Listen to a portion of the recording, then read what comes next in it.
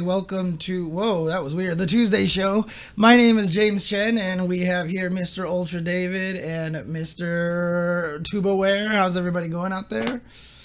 Doing great. I just want to say that this hoodie is not only cool, but also extremely comfortable. The insides of it are so soft and just really enjoyable to wear. So it's like 75 degrees today, but I have a hoodie on anyway. So it's very kind of like hardcore looking, but really a softie on the inside. So correct. It represents L.I. Joe to a T. It is the L.I. hoodie, yes indeed. How's it going over there, Tobo? I'm doing all right. I had a nap and then I ate some food, and here I am. That's been my last few hours. Well, who can complain about that? That doesn't sound so bad. Sleep and food. Yeah, those are two important things. We're going to be talking about these topics on this side. Left. Nailed it. Yeah, that's right.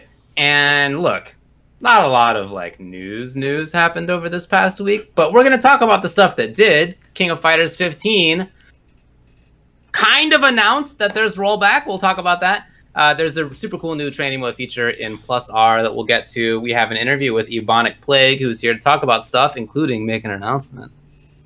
We're going to talk about this unbanned Nairo hashtag that's been going around. In fact, it was #1 trending on Twitter. We'll talk all about that and our thoughts on related topics. Then we're going to get through some 5-5 matchup questions, because last week, if you recall, we had a super busy show and we actually didn't do 5-5 matchup at all. We were just putting that off until this next week. So combined with the fact that not a ton happened this past weekend, we're going to be focusing on that today. There's actually a bunch of cool questions, so I'm looking forward to that. Okay. There's a few other things to get to in terms of game and community news and tournament results, and then we'll get to our mailbag as we do. So let's start by talking about the King of Fighters #15. It had been a big point of contention in the SNK player scene. Is KOFXV going to launch again with substandard netcode in the same way that, well, basically all of their games have, especially in an era where they're kind of a load at this point. If you think about it, every major fighting game dev and every indie fighting game dev, basically except for Nintendo, is putting out games, or has announced at least games, that will have good rollback netcode, right? Or maybe they've tried at least. Maybe we could say that for a couple of them. But they're certainly working on that. SNK, it was unclear.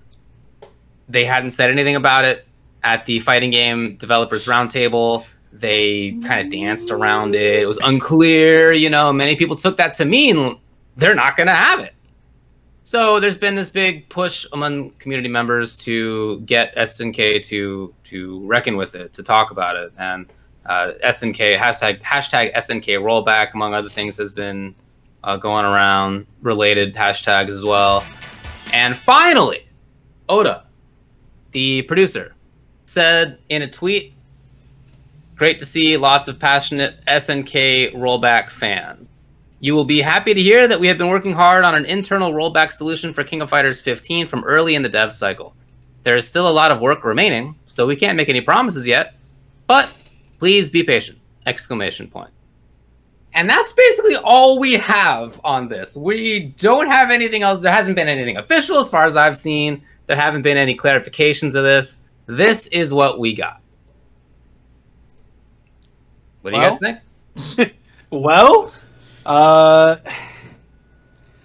so the way the tweet was worded makes me feel like they haven't actually been working on rollback since early in the development. Okay. It's worded, and it sounds to me like a response to people yelling at them about Rollback, and they didn't really know what to say. So it was, it was either, hey, shut up, nerds, we're working on it, or it was either we're not going to do it. They chose to tell everybody to shut up, we're working on it. Like, stop, tweeting at us to give us Rollback and all that. They were tired of seeing it. Like, I feel like that's pretty clear. But also, it reads like somebody that didn't understand how important good netcode was until people started yelling at him about it. So I'm still very skeptical on how this turns out. Yeah, I mean, honestly, it's a very weird kind of thing to do, because if you were working on Rollback, if you were planning to do Rollback since the beginning, why would you announce it in a tweet like this as opposed to boom? I mean, I joked with Olaf that they should have just had an announcement video. Like, if the feature, you know how in the game you can roll, if you can actually roll backwards, it should have just been a video of characters rolling backwards, and then it should have just ended, and that would have been it. And I think that would have been the most amazing announcement video ever, like Rollback kind of thing. But, regardless, look, we got Oda to say the word. We got him to say the word. We got him to talk about it. And he says, we've been working on it. Yeah, there's a little bit of it that sounds kind of sketchy or whatever. Doesn't matter to me. If they're looking at it, if it causes the game to get pushed back, we're all better off for it, because the game has to have it. After Strive, after what everybody has seen, what is capable of good rollback. Now, obviously, there's concerns that it's an internally developed thing. They've got freaking Code Mystics sitting here off to the side that could help them and everything. But still, they said it. They're talking about it. Better than what we had before. Yeah. Yeah, definitely. I mean, I think I agree with you guys that it seems like it's a little bit... It is an unusual way to release something that is this important. Especially for a game that's putting out new trailers like every single week. Right? Yeah. Every single week they have something about a new character that's coming out. I think they had 2 in 1 week, last week or the week before. So it's not as if there's not frequent communication. They just had the developers roundtable like a week and a half ago. Mm-hmm. Like, if there had been Rollback to talk about at that time, especially because they were talking about Rollback, like the larger group was talking about Rollback. They, Oda was asked to talk. Well, kind of, sort of, was asked to talk about Netcode. Wouldn't that have been the time, or wouldn't one of these trailers have been the time if they had it? So I think I'm inclined to agree that it seems unlikely to me that they have actually been doing it from early in the dev cycle, unless they're still early in the dev cycle. It's like the only way that I can imagine this being correct. Like, it's actually still, in his mind, early in the dev cycle, right? Even though it's supposed to come out in 2021. So, that to me is the only way that this really makes any sense. Yeah, the other way to look at it as well is that they're still working on it, and they still haven't gotten it to work properly because they don't want to release bad, rollback netcode a la Street Fighter V kind of thing. And so they just didn't want to commit to it, but now the pressure kind of came up and they have to say something. And so they're like, all right, let's just say that we're working on it. Obviously, the tweet is still very, we can't commit to anything yet. We're trying our best here. So maybe they're having having some difficulty with it because they are doing it internally. And, while it would be nice to hire external sources and everything like that, budget. Welcome to the corporate world of game development, kind of thing. So, I'm not upset about it being an internal thing. Many of the best have been internal. Killer Instinct, NRS, Guilty Gear. Yeah, these have done it internally. So Tekken's now is great, right? They did it internally. So that doesn't bother me. I'm okay with that. I just think that the timing of it seems like, I agree with Shay in the chat that it seems like they just didn't want to talk about it at this time. Now, whether that's because it didn't exist until last week when they were finally like, okay, we need to do this or else even our most dedicated players are not going to buy our video game. Or if it's because they just didn't think that it was like ready to be discussed, or it wasn't, they didn't think that it was something to bring up early in these trailers, because they, after all, have only had, 4 or 5 trailers so far, something like that. I don't know. I don't know which one of those it is, but I agree that it seems like they didn't want to talk about it, but were kind of forced to by the community. You know, in any case, though, right? There's criticisms about like whether it was real before or not. This is super cool. I'm really happy for KOF15 players. They have been super happy on Twitter. I think makes total sense. I think that's great. Yeah, I mean, I've seen some people happy, but some also cautiously optimistic. Yeah, a lot of response, kind of like what we're giving to. Was the really rollback from the get go? You know, it just. I think SNK has a lot of distrust in their fan base now after Sam Show. Yeah. Like, it's definitely not just me and James. I see pretty much the entire SNK community or Sam Show community upset on Twitter and such, and, you know, Reddit and blah, blah, blah, over the lack of communication and, you know, not fixing their game, essentially. So I think that SNK has to be more responsive and also like knock it out of the park coming up here soon. Otherwise, Netcode, I mean, the Netcode, even if it's good, it's not going to save them if all of their good faith is gone by the time the game comes out. Right. Yeah. Well, I do think that if the Netcode doesn't need to be Guild Seeker Strive level Netcode, in my view. Like, it would be great if it was, but their netcode has been really bad. Like, it's among the worst for sure. Yeah, absolutely.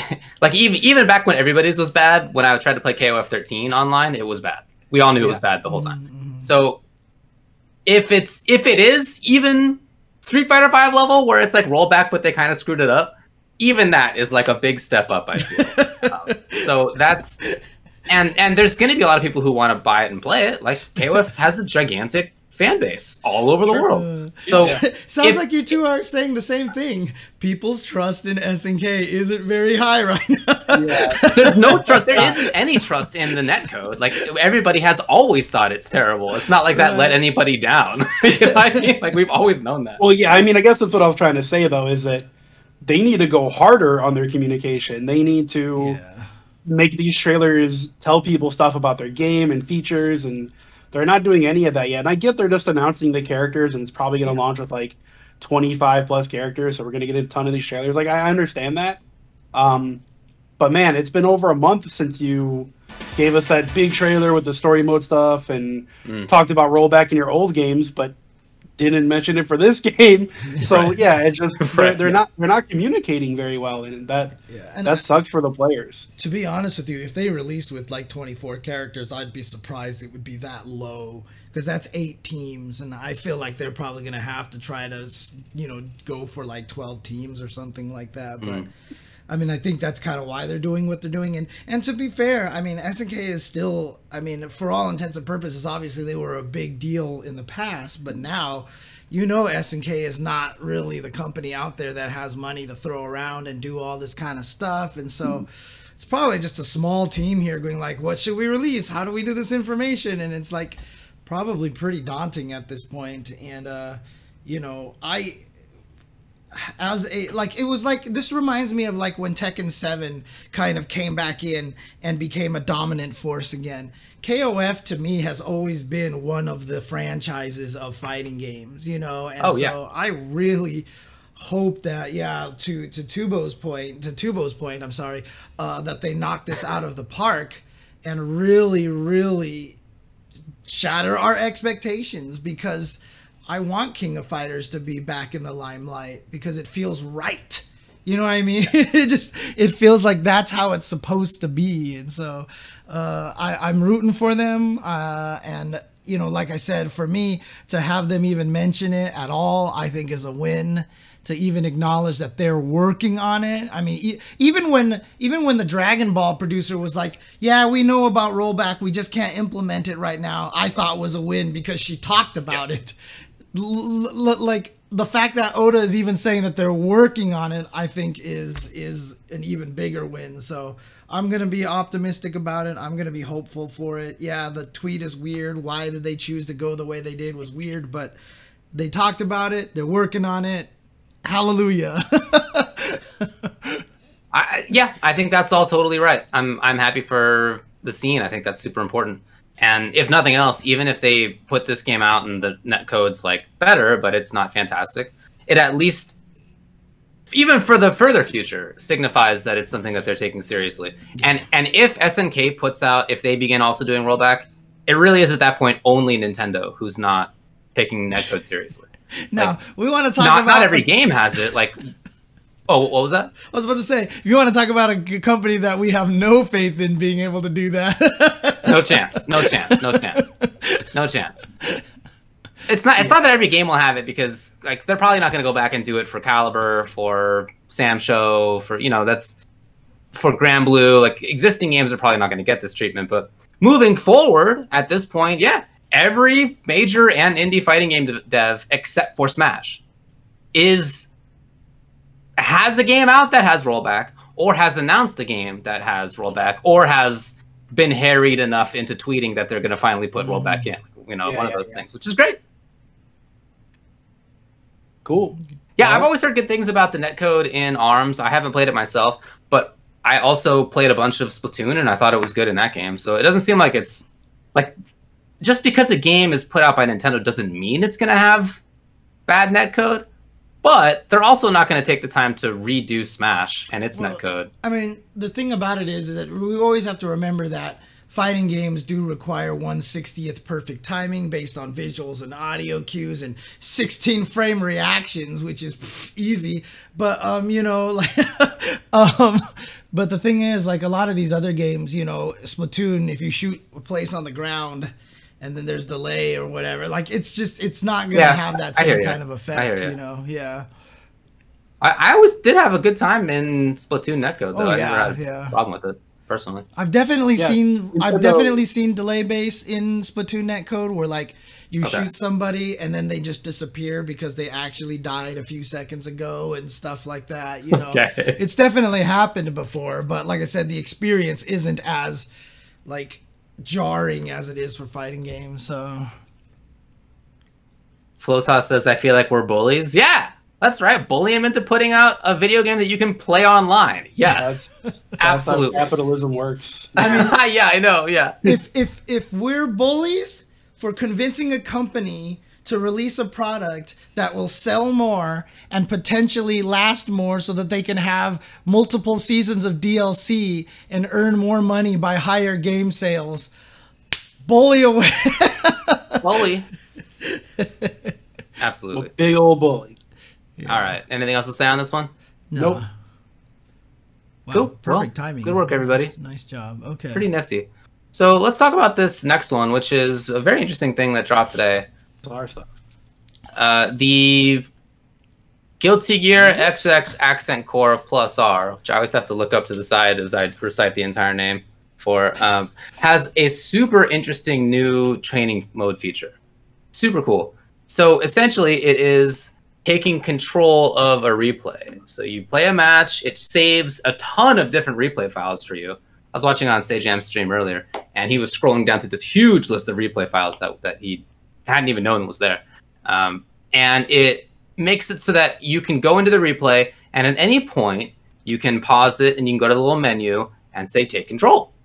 And when you do that, it then lets you insert yourself into the game as your character in that exact situation. Man, that's so cool. And you can test out whatever you want to test out. What was actually the most optimal combo here? Or how should I have countered the opponent's move? Or maybe I should practice a safe jump on this wake up TP that they ended up doing. Which way am I supposed to block this? Exactly. How am I supposed to block? Like, what's my option here? Am I supposed to IB or whatever, right? All the sorts of stuff that you can test. What happens if you let it run too long is that it just keeps on playing the opponent's inputs, and at that point there's a big desync effectively, right? So it turns into nonsense. Right. But for the first little bit, you can definitely be like, all right, Potemkin's doing down D in the air on me. Like, what am I going to be doing? Like, what do I do about this? What's my anti-air? Which I watched SageAm try to figure out until he did. He figured out, like, what the proper anti-air is in this situation. Is it easy to just reset? Like, you know, if I am at this timestamp and then I run over the, you know, the procedure and then I'm past that part, can you just reset right back to where you were? You sure can. It's super easy. It looked like he was just pressing a single button and he was back to the start of it. That's really cool. Dude, it was so sick just watching it. And you could tell how excited he was for it. But yeah, the idea is a great one. It's not the first time I've ever heard of it in a game. For example, I know that StarCraft has this. You can have a replay of StarCraft and load it in and then be like, okay, well, they attacked me here. Like, what could I have done differently? But as far as fighting games go, it's the first time that I'm aware of this having been in a fighting game. And it's super cool. Yeah, and it's something that we've been asking for. People who have developed features with Rollback because of the nature of saved state. They knew it was going to be a lot easier to implement. The interesting thing about this conversation, though, is like this feature's super cool and everything. There was I wish I actually had saved it here, but there was a great conversation between Keats and Auric about this feature. Keats was just like, this is the greatest feature ever, but how do you market this to the top level people to put the money in to develop this feature? Because whatever feature you develop means you're not developing another feature, whereas maybe 0.01% of the people will actually use this feature. How do you convince people to do this, right? One of the nice things about Code Mystics is it feels like they are... I mean, the people who made the thing for Accent Core were literally the fans, right? Like the community, right? So they're willing just to go and just do this because they want it. So, you know, the conversation between Auric and Keats was really interesting because Auric was like, marketed as like, hey, Capcom can put out this place and see like, Tokido's about to do this. Can you survive? You know, and like save a replay kind of a situation. But even then, that still only touches like maybe 0.01% of people who would actually, you know, take that kind of feature. So it's an interesting situation. Auric is in the chat right now literally saying, I could sell it. So like, you know, hopefully we could, but you know, that's the hardest part. It's a feature that we all want, we all like, we all feel like we need. How do you convince people to, how do you convince the developers and the higher ups to work on it? That's the same question as everything, like making better one-player content, making a better ranking system, making more robust training modes. It's all the same question, is how do you convince someone to do that? Yeah, for them, I guess they're just able to easily do it because it's just a kind of group of people working on it. Yeah, I mean, well, what I understand is, didn't Arc System Works hire those people? Yeah, they did. Wasn't that, yeah, so they probably have this team of like 4 guys just doing this stuff kind of for fun, basically, like in the corner while, you know, ArcSys is finishing up Strive. They have these guys working on these old plus R features, but it's definitely stuff that they could use in the future too, though. It's not like they're just, you know, doing busy work. Like, they're obviously doing stuff that's really, really cool. So yeah, I hope that ArcSys is like using these guys to give them ideas for stuff for like Strive in the future. That would be really dope. Or even the Dungeon Fighter online game. Oh, that's right. That's true. Yeah, yeah. I mean, ArcSys. Yeah, it would be very. Oh, well, go ahead. Go ahead. I just was gonna say it would be cool, but in that thread, or maybe it was elsewhere, I saw Keith saying that although he thinks it's super cool, it would be possible but harder to do for a game like a modern game. Yeah. And that it's easier to do for an older game like this. Yeah. So, I mean, it seems like, I mean, if Strive comes out and is like wildly successful because of the rollback netcode, despite the lobby, you know, there's a lot of information to glean from that, right? If you're ArcSys, you're like, well, shit, maybe we should listen to these people about these things more often, you know, and hopefully ArcSys can be a pioneer on the Japanese dev side, because Hanzo Gonzo was in the chat basically just kind of echoing the sentiment that especially the Japanese game dev executives, it's going to be harder to convince them to do stuff like this. But if Guilty Gear Strive comes out and just like in the Western scene blows everything out of the water in terms of sales because we're all playing, and then all of a sudden we have international tournaments where like, you know, like we just ran a Street Fighter V tournament for the Matcherino Cup thing and it was limited to East Coast, you know, and it's like, Man, we can't even run a California to Connecticut, tournament here, But if Strive can run tournaments where Europeans can play against Japanese players, against American players, and then Strive explodes, hopefully that will maybe start to get the Japanese devs to look at it differently. I'm not hopeful for it, but at least it would be there. Well, even like from what I've read and heard about the past 2 roundtables, obviously I don't speak Japanese, but it sounds like they already are talking about it. Like all the devs already know, and they know it's a priority. I don't think any of those devs expected ArcSys to blow everyone out of the water with the greatest netcode of all time. I think they're like, yeah, sure, we'll do rollback, and then ArcSys makes the greatest thing ever, and now that's the bar that's set for everyone else. So they're probably not happy about that. But I think all the Japanese devs definitely know. Like, I don't think it's a secret. I don't think it's been a secret for years. I just think that maybe in the year 2020, when everybody was stuck at home, everybody got to yelling at them, and now they're like, oh, we know about it, but also now we know it's important. So hopefully, moving forward, that we see all fighting games playable almost globally. That would be incredible. It's wild, dude. I was looking up the history of GGPO for an article that I wrote. That was in 2006 that Tony Cannon made that. 2006 is when that first came out. I mean, that is so long ago in video games. That's like half of the existence of the FGC's time ago. Honestly, it actually literally is. It's actually exactly that amount. That's absurd. I was actually one of the first beta testers for it. I remember when Tony first started developing, and he was like, here guys, try playing this online. And I was like, what is this? I don't get it. Like, new kind of netcode. And I was like, what? And I tried it. It was Alpha 2, I believe it was. And I didn't like Alpha 2. So I was just like, whatever, blah, blah, blah. But like, I was like, yeah, this feels not bad. And then it's crazy to think that, God, how old was I at that time, right? I mean, like, I was 20 years old, man. I was like 20 years old or something like that. And it's, oh man, it's wild, dude. Maybe 15 years ago? 20, yeah, I was going to say, if you were 20, 15 years ago, James, there's a whole... Yeah, I was 30 years old. 30 years old. So anyway, I just wanted to say that it's been a long time, and finally we've gotten to this point where game devs that we were talking about in the last segment are actually doing this. So for other features like this, I feel like all we got to wait for is just a nice time limit of about 15 years as they see new features and then decide to adopt them. Just a 15-year development cycle. No big deal. No big deal. MBD. Yeah. No big deal. The thing about it is it's all going to come down to how do you convince people to use training mode. Because as much as players like us spend all of our time in training mode, probably 98% of the people that are playing online don't really use training mode all that much.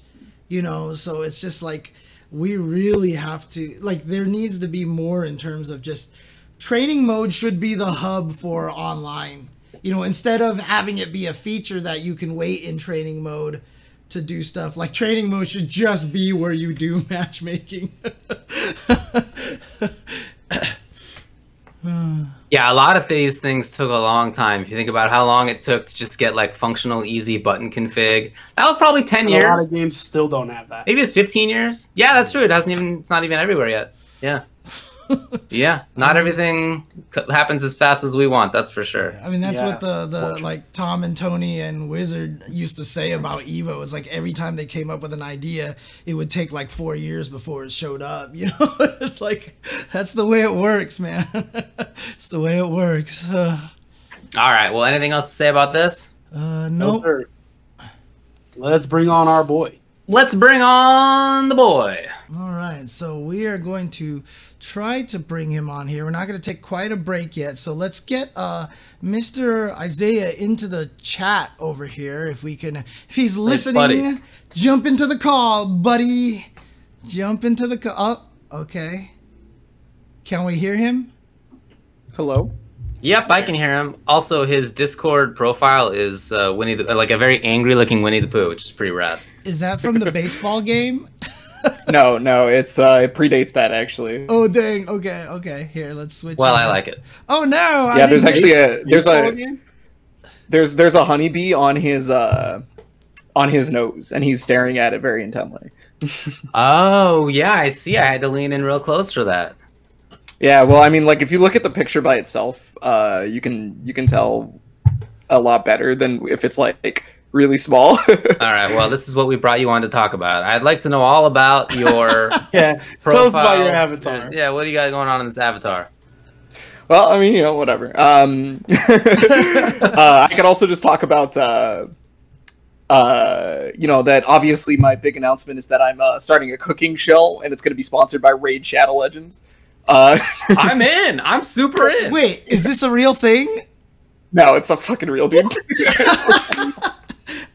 We've been talking about, people have been talking about cooking shows. Remember like 2 weeks ago it was last week, we had the fight on which one of us was the best cook, you know, the three of the Ultra Chen guys. So, you know, I'm curious, who have you guys done the show yet? I'm waiting. I want to know. Well, basically we all think that we're good at cooking if we can follow a recipe. Yeah. Except me. Not if not. Except me, because I don't cook with recipes, because that's how skilled I am. So, you know, I just make things. All right. I got All 30 right. minutes, so I'm not going to hold y'all. Yeah, hey, look, thanks a lot for hanging out with us. It says below your name that you're going to be talking about GPVS and an announcement. So why don't we begin by flipping those two? Yeah, I think it's better if we flip the two, actually. Okay, no problem. Personally, what do you got as an announcement here? Yeah, so unfortunately, it's not Raid Shadow Legends cooking show. I'm sorry. I'm already. All right, kick them off. We're done. We don't need this anymore. But so real talk. So just to give like a little preface, obviously we're in a quarantine. Everybody knows that. Otherwise, we wouldn't be sitting in front of green screens talking about whatever right now. Ultra Chen show. David would be over at James's house. All that stuff. And this quarantine has kind of ruined some games start in the FGC. Granblue has been one of them. Unfortunately, a lot of people just kind of looked away from Granblue after they started that whole thing, right? And so last time I was on here, I talked about how strong of a scene Granblue is and all the cool stuff going on and things like that. And I wanted to lend my clout, if you will, to Granblue Versus as much as I possibly could, honestly. So do you have the graphic I got you, James? I do, actually. I can throw those up right now. I should have gotten them prepared earlier, but here's the first one here. Is this the one that you want first here? Grand Ski Rumble here?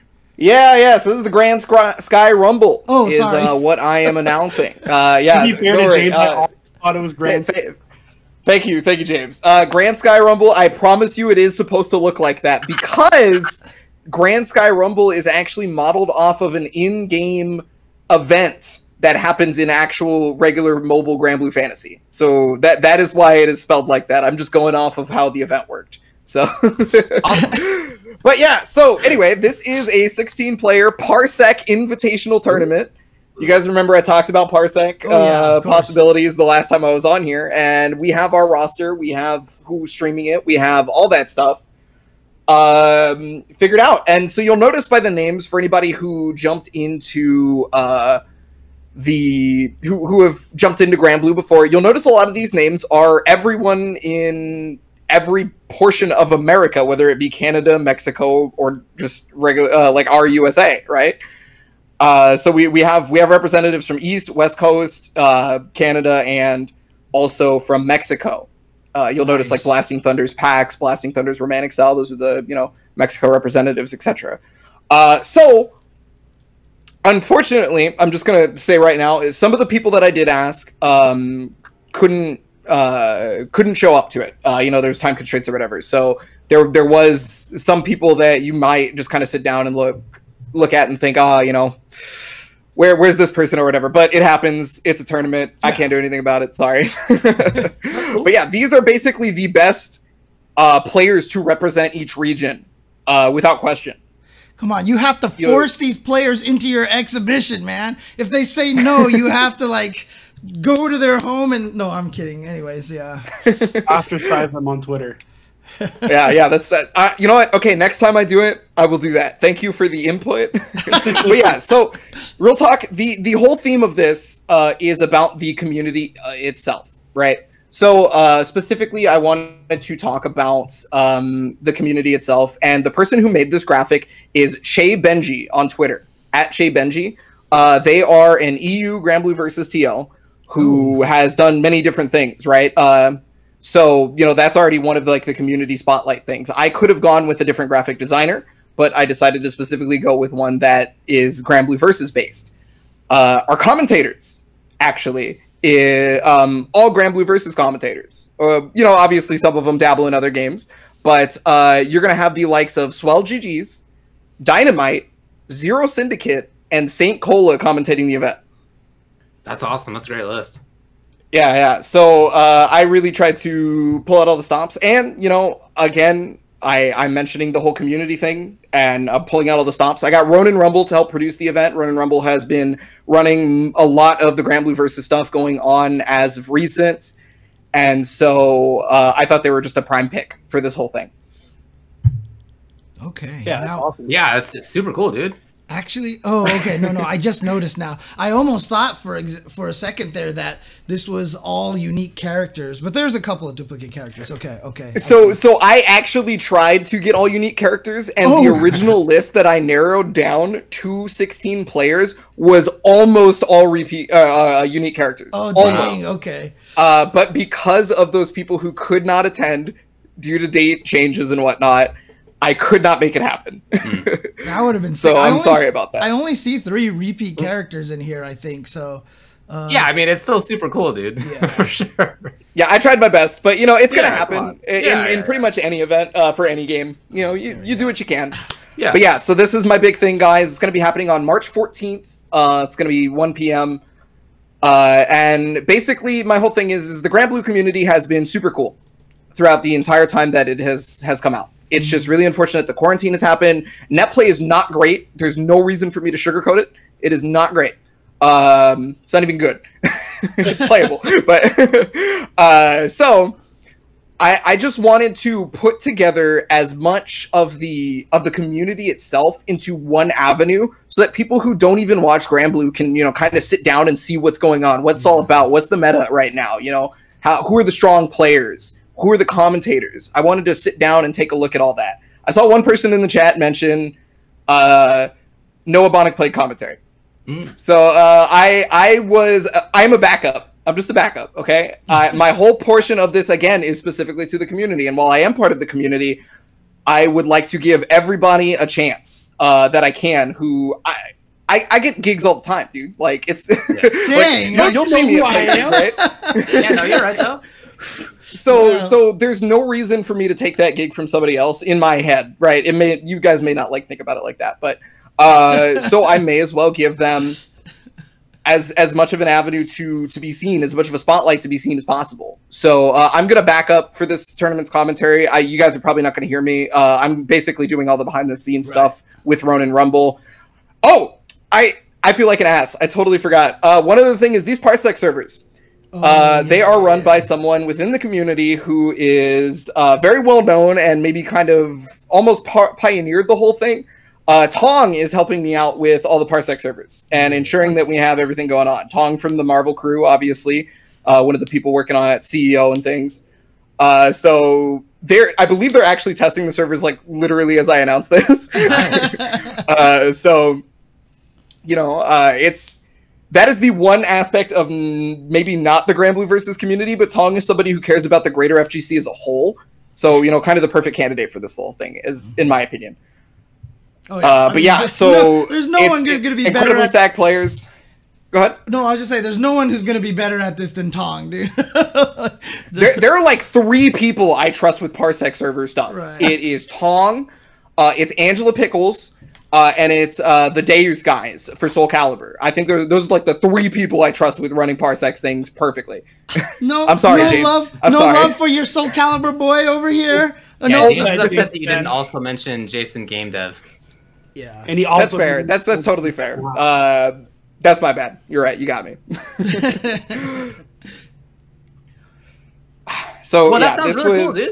Yeah. I mean, it's basically some of the strongest players that the game has as of right now. Some of the content creators as well, and things like that, along with, you know, the big name streamer, the big name commentators, etc., etc.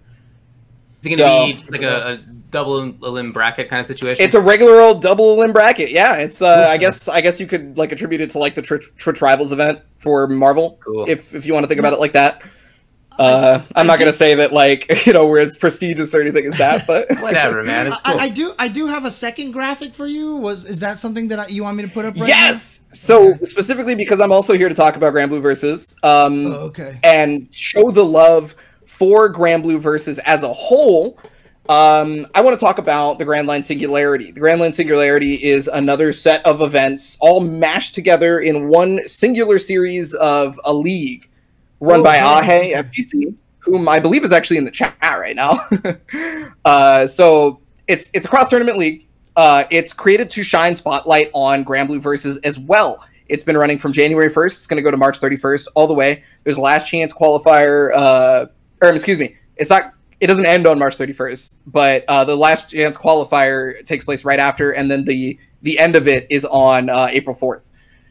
So right now, it's point-based and things like that, but you guys will notice that the graphics there are the different types of events that are part of the Grand Line Singularity. The Gates, Casa Fridays, the Octagon, Ronin Rumble, 100 Cloudscapes, right? So all those different places, or tournaments, excuse me, are what's going on right now for the Grand Line Singularity. Because if you haven't been paying attention to Grand Blue Versus and its online events, there's basically 3 online events for Grand Blue Versus almost every single day of the week. It's heavily populated, and I know for all the shortcomings of the game's netcode, this game is played and loved every single day. And so I just wanted to show a little bit of love to those people. Obviously, not everybody is on this list because this was just specifically supposed to be like the East Coast Grand Line Singularity specifically. Mm-hmm. My event will be obviously everybody like we talked about, but yeah, there's numerous stuff going on. We have Wednesday night fights, we have NLBC. We don't just have these right here. Those events go on still weekly and get a large player base, right? So I really did just want to like kind of show off things if people were a little bit interested in Grand Blue Versus, but they weren't sure where to start, where to go for tournaments and things like that. You can always hit us up on Twitter. And you can get started. It's really easy. A lot of the Grand Blue people are very nice, and they will talk to you about that whole thing. So I definitely implore you to try out the game right now, for sure. Yeah. Cool. That's so cool, man. Yeah, I really appreciate you talking about that and bringing this up. In the context, the video game itself, obviously, I think everybody recognizes is really good. But when we talk about this game in the context of the netcode, it's mostly the drag on it. So I think it's really cool that you instead really want to highlight the fact that people are playing this game, that there is a good player base for it, that the community is doing really well, and that there's a bunch of stuff going on. Yeah, I have clout, so I feel like I should probably use it for good, right? Like, very cool. Now, every day I wake up and choose to use my clout for violence. Well, let me. This is the Tubaware is the yang to my yin, I guess, right? Well, let me ask you this though. I mean, on the title screen, I had Yuel and Honore on there. Obviously, the 2 most recent characters. There was just a patch, right? That was dropped very recently, right? How has all this been turning out right now? I mean, last time we talked to you, I don't think they were out yet. So how have they fit into the thing? How is the meta of the game? A lot of people probably see it as like, oh, it's a simple fighting game, but obviously it's not. Like, how has the game been developing, and how has the most recent patch been received? Yeah, so the very most recent patch that literally just happened like a small amount of time ago was, on paper, it looked like there was a lot of changes, but it wasn't actually super big. It was basically legitimate balancing. They kind of like, they toned down some of the better characters by just a little bit, and then some of the weaker characters got just a little bit as well, right? To go over one big example, Yuel, who I actually did get to talk about the last time I was on here, because she was just fresh out of the DLC. Right, that's right. Yeah. She throughout that lifespan actually got known to be pretty strong as a character. She was also kind of popular as well. On top of that, so she was kind of running amok around, but she wasn't like Belial when he came out, kind of deal. She was just a very strong character who was also popular. Right. she got very slight changes that looked like a lot worse than they actually ended up being. But like the community kind of sat down with it, you know, and they were like, okay, well, how do we get around these nerfs that, oh, wait, this actually just becomes like a rock, paper, scissors game rather than you all just wins. And in particular, that situation is she has a far-reaching normal that where she spins and it hits twice, right? Super easily hit confirmable, goes very far because it lunged forward, and, you know, you can cancel it into whatever, right?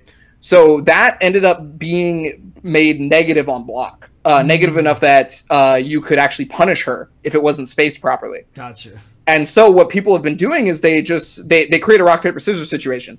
They go, okay, I can just spot dodge, and if you press a button, I whip punish your button, right? Or I can, you know, do EXDP or yada yada whatever. It becomes more interactable, but it's still strong enough that the opponent has to think about it. Right. That was just one example. Gran got some buff changes. Blue actually mentioned it in the chat. Gran can play the Fireball game now. So he got nerfed at the very at like the beginning of season 2. He got kind of a big nerf. And then, you know, they've been just like slowly adjusting him back. And I think right now this patch he's probably in a really good place. Unfortunately, the patch is very recent, so I can't say how it affects the meta as a whole. A lot of people specifically think that this patch is actually not so big of a change that things won't change up crazy, which is weird because a lot of these patches have been actually a little bit bigger outside of the ones that they specifically mention are bug fixes, right? This one is a lot smaller, so things are basically about the same. There's just some like, all right, this was oppressive. This probably should go, etc., etc. In regards to Anre, the character's actually really cool. I'm a little sad that the character's really cool because I hate Anre. But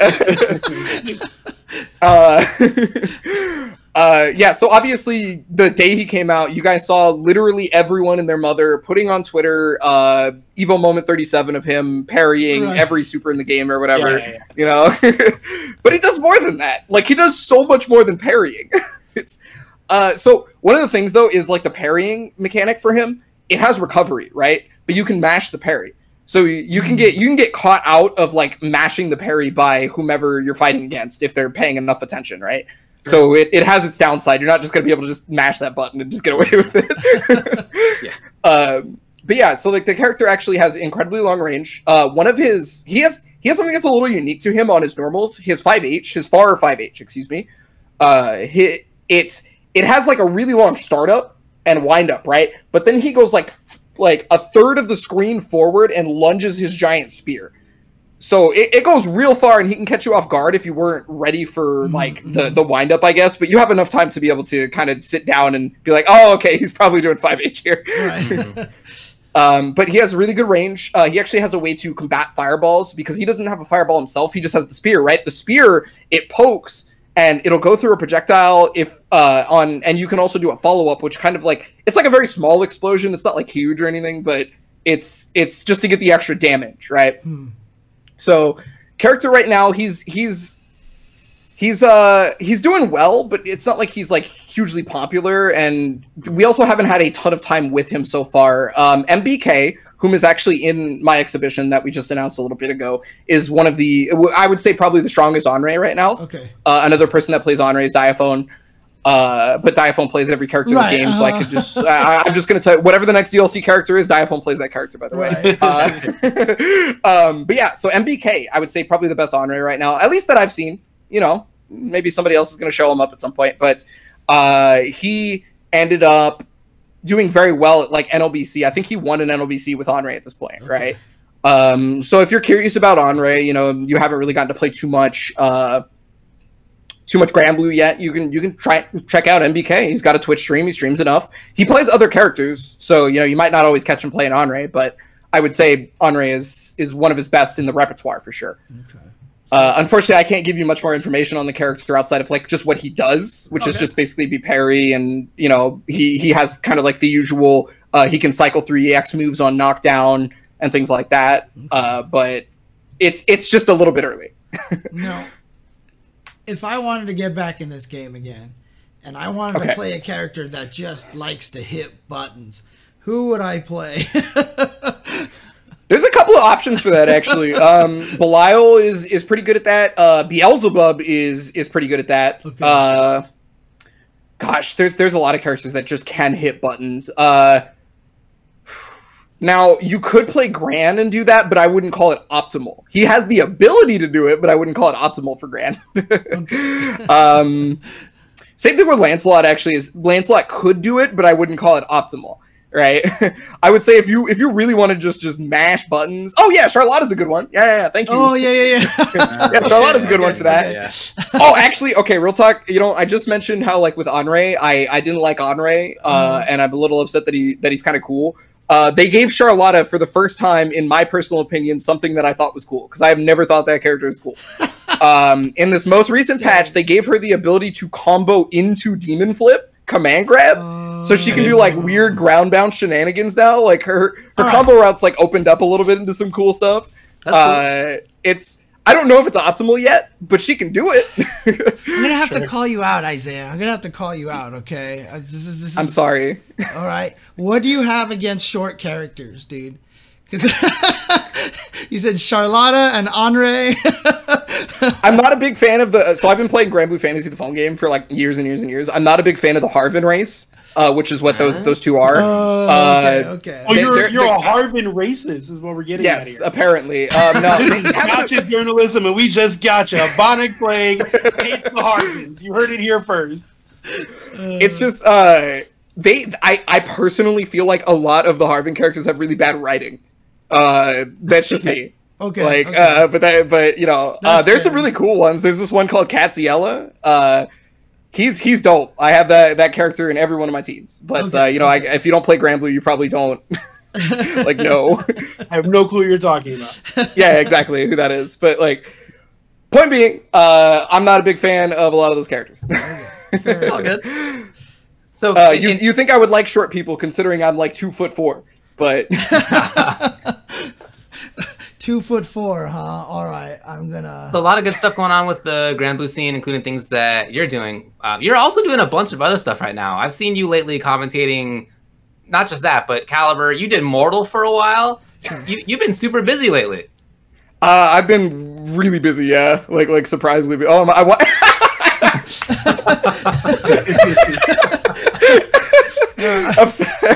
what was your question? I just had to create the representation. That's all. So okay. Anyways. Yeah. I'm wondering about how you are juggling doing all these different commentary gigs for all these very different games and keeping on top of all of them. This is my wheelhouse, dude. Like that's all I can really say is like I always started out as like a multi-game person. I played a ton of games before I commentated, and then I went into commentating a ton of different games at the same time. Right. And I guess that just hasn't changed recently. Like maybe in the middle of like commentary career, it started out as, I mean, not started out, but in the middle of my commentary career, it became that I was more of like 1 or 2 games at the time, mostly because I just kind of like fell out of love with some of those other games I was doing. And then again, now I'm just back on the saddle doing a bunch of different games. I just happen to like all these different games. The Mortal Kombat one was really funny too, because I had sat down and started playing Mortal Kombat because of Ultimate specifically, but with zero intention to commentate any of it. But they needed a backup for PlayStation. And so they're like, we need your help. So I was like, all right, well, I guess it's a good thing I just like sat down and tried to learn some of the game. That's awesome. Well, but yeah, like all of the different games, they all have something that you can just kind of bring in from a different game and then like kind of tack on. Yeah. So it's a lot more natural than it looks, I'd say. What's your favorite game to play right now? Actually, like which of all these games is like in your heart the most? Soul Calibur. Yeah. Yeah, Soul Calibur. I don't really think that's a very James difficult already knew question the answer. for me. He just wanted to hear it. Well, so like, okay, like if you're talking about specifically like games that are like very getting a lot of opportunities right now, I would say Soul Calibur. I feel like there's never not going to be a place in my heart though for BlazBlue Central Fiction. Oh yeah. Because I'm gonna tell you right now, I just played like a 3-hour set before I got on this podcast of Central Fiction. Nice. So yeah, no, Soul Calibur I would say is just like the main game for me right now. I don't really think that's like hard to say, to be honest with you. I love playing all the other games. I just play Soul Calibur a lot. Right. So yeah, no, Soul Calibur's. I mean, obviously, I honestly think it might be my favorite fighting game of the current generation that I'm playing. It's the one I play the most. So. Fair enough. Yeah, I mean, I see you on Tuesdays. I usually just can't. I just don't jump in all the time. Right. So I mean, Tuesday mornings, Monday nights, game. Tuesday mornings. So. Oh, that's what it is. Sorry. We're in quarantine. I don't know what day it is anymore. Dude, yeah. I hear you. I keep having to try to remember how many days it is until WandaVision comes back. So, you know. It's like, Only one left, man. Yeah, that's going to go by pretty soon. yeah, it's one more. But then Falcon and Winter Soldier will start up right away. So, you know, it's all good. It's all good. Well, how's everything else going for you these days? I mean, you know, it's work makes things busy, obviously, right? Like you talked about how for you, besides all the clout and all the gigs that you clearly, I am you know. so Yeah, I mean, that's kind of what I'm asking about because it sounds cool. Yeah. I would like to live in your shoes for a day. Tell us. Well, you know, you see behind me, Bon Wonderland. I own all of this. Yeah, that's all from the PlayStation Bunny. Oh, okay. How has COVID affected your Wonderland? I mean, I feel like you would have less patrons during these times. Well, yeah. Look behind me. There's nobody walking across the bridge. There's no one on the stairs. There's just no one. Everybody's inside, as they should be. Yeah, and that's really expensive real estate because it's the only stage anybody plays on. Worth a lot of money. When I was a Marvel 3 player, I actually did not like playing on the stage a lot of the time. I would always go to training mode stage instead, because that was the only other stage that didn't lag. Danger room. Danger room. Yeah, the danger room. Yeah. Original danger room. There's training original mode danger. Danger room. Okay. Yeah, original danger room, which is training mode, not danger room. No, I always play danger room. Yeah, danger room is the one that Tubo has behind him right now, and then training mode is the one I would pick. Yeah. That's the stage I've always played. I think it's superior to Bon Wonderland in every way. Same frame rate, no drops. It's way easier to see, but whatever. I'll let the white Magnetos play on the white stage. We all know that's why Bon Wonderland got picked. Dude, having to play Ratana on Bon Wonderland all the time was the worst. He would because he plays Magneto, and he would always pick white Magneto, whatever he was playing at the time, right? So, oh man, I miss Marvel. Just the strategy. People don't Still realize, here, man. Never went away. I mean, David in Street Fighter 4 was all about that red Zangief, red Volcano tech as well, right? So, you know, Red everybody, yeah. Red Hakan, Red Dan, yeah, absolutely. The camouflage tech. It's a real thing, man. It's a real in BB Tag, there's so many people playing a specific color and then playing that and trying to play a stage that's related to that color, because surprisingly online there are multiple stages you can pick in BB Tag, but the online just sucks. So so it's like I don't think the stage you pick matters very much. It does.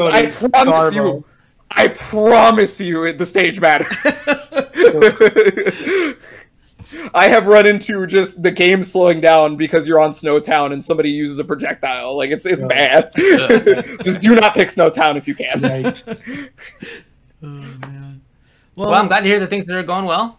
Yeah. Is there anything you want to plug for yourself here besides the announcements? Where can people find you, etc., etc.? I don't really plug myself a lot these days. So look, everybody already knows who he is and where to find him. Yeah, he gets gigged all the time, James. Yeah, James. I'm so famous. I mean, you guys can find me on Twitter at EbonicPlagueBB. Maybe one day I will get just EbonicPlague by itself. But yeah, I accidentally that's where you can find me on Twitter. I definitely went there by accident, and whoever has it isn't doing anything with it. So yeah, it's been like that for years. My favorite is anytime I post about it. The one tweet he has ever made, that person has said, it just says, just trying to figure things out.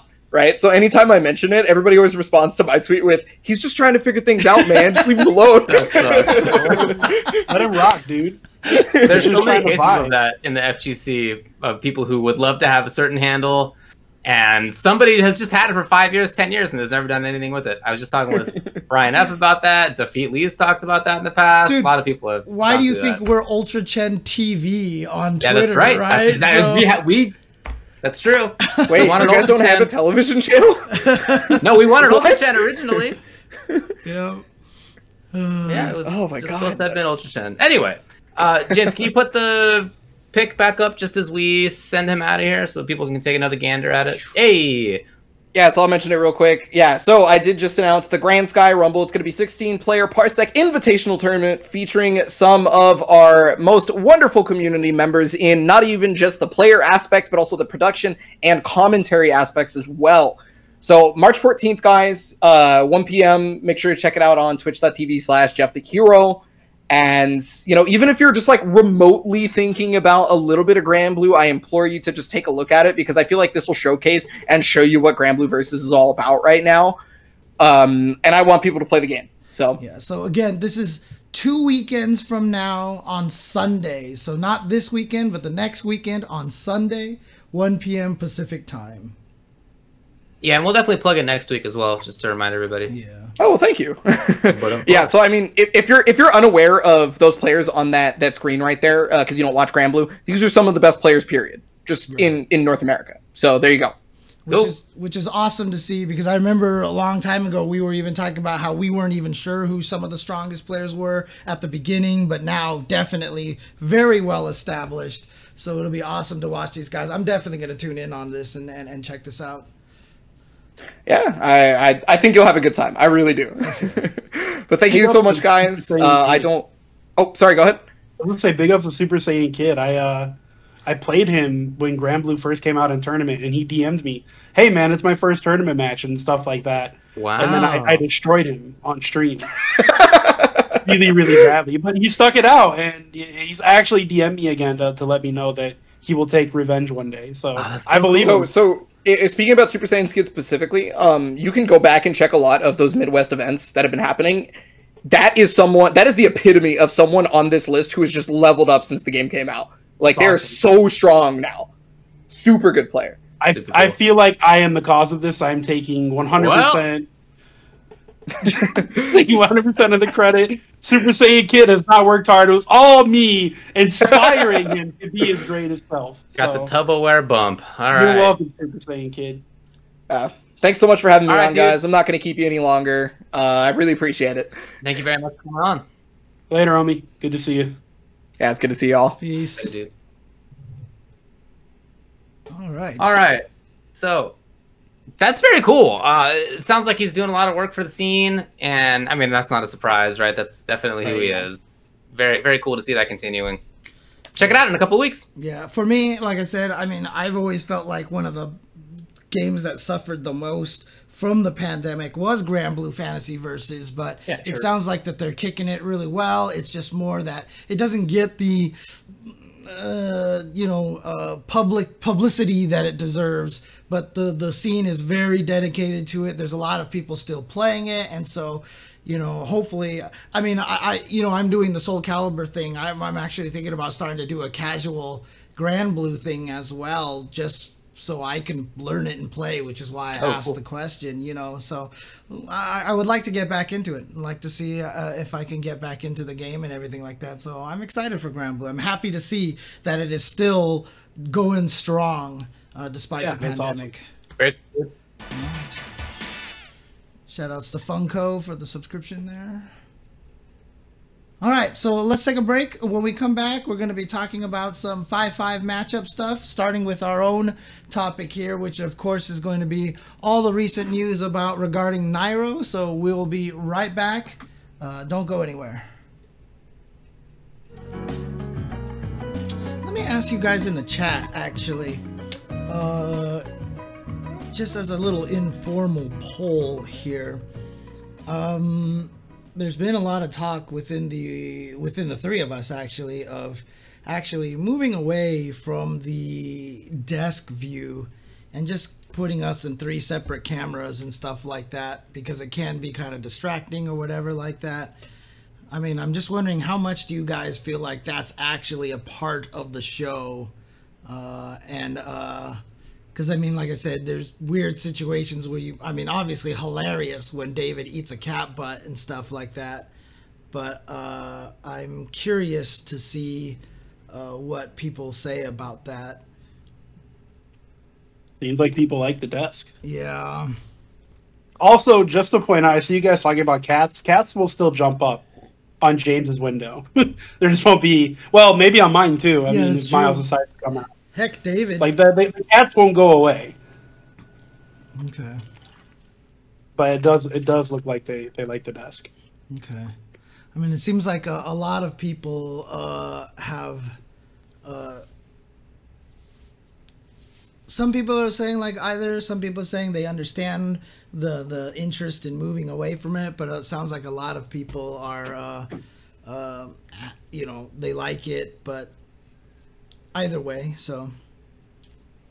Looks like a lot of work to set up. You're not wrong, Commander. Well, I mean, it wouldn't be any less to set up, to be honest with you, even if we switched it the other way. Basically, Kaushik is just more for professional, more of a professional, more of an official look, less distracting kind of thing. So, We're just looking to modernize. Knobs321, the answer to that is that they are both equally amazing. All animals are the best. And I hate cats versus dog arguments, despite being a cat head, obviously. But I also still love dogs, and I think dogs are the greatest thing ever. We don't deserve dogs as well, so. I think that's such a weird argument, yeah. I was thinking about this the other day. When I was growing up, I didn't know any cool cats, and I only saw cartoons where cats and dogs hated each other. So I was always just like, well, that probably is true. I don't know. Who knows? And then now, as an adult, I know so many families that have a cat and a dog, or multiple of both, or whatever, and they all get along. They love each other. And they're like best I grew up with both. Right, I don't know how that narrative got started, but cartoons are to blame but why? But why? Why was one of the cartoonists happen to have a cat and a dog who didn't like each other? Like, was that the origin of this? It was probably just to create that rivalry, because cats and dogs hating each other came from cartoons. Mice liking cheese comes from cartoons. Cats drinking milk comes from cartoons. But rabbits loving carrots comes from cartoons. Yeah. All these things are cartoon origin. They're not actually true. Yeah. Whoa, rabbits do actually love carrots. Yeah, but they like celery more, I think. Or is it, celery or something else. You catch more mice with peanut butter, and cats are actually lactose intolerant. Yep, don't give cats milk. All right, let's come back. Hold on, I'm not ready. Hold on a second. Oh, you're not? Okay. No, I'm not even, yeah. I'm dying here. Oh, you okay? Yeah, no, I'm fine. I'm dying for other reasons. Oh, okay.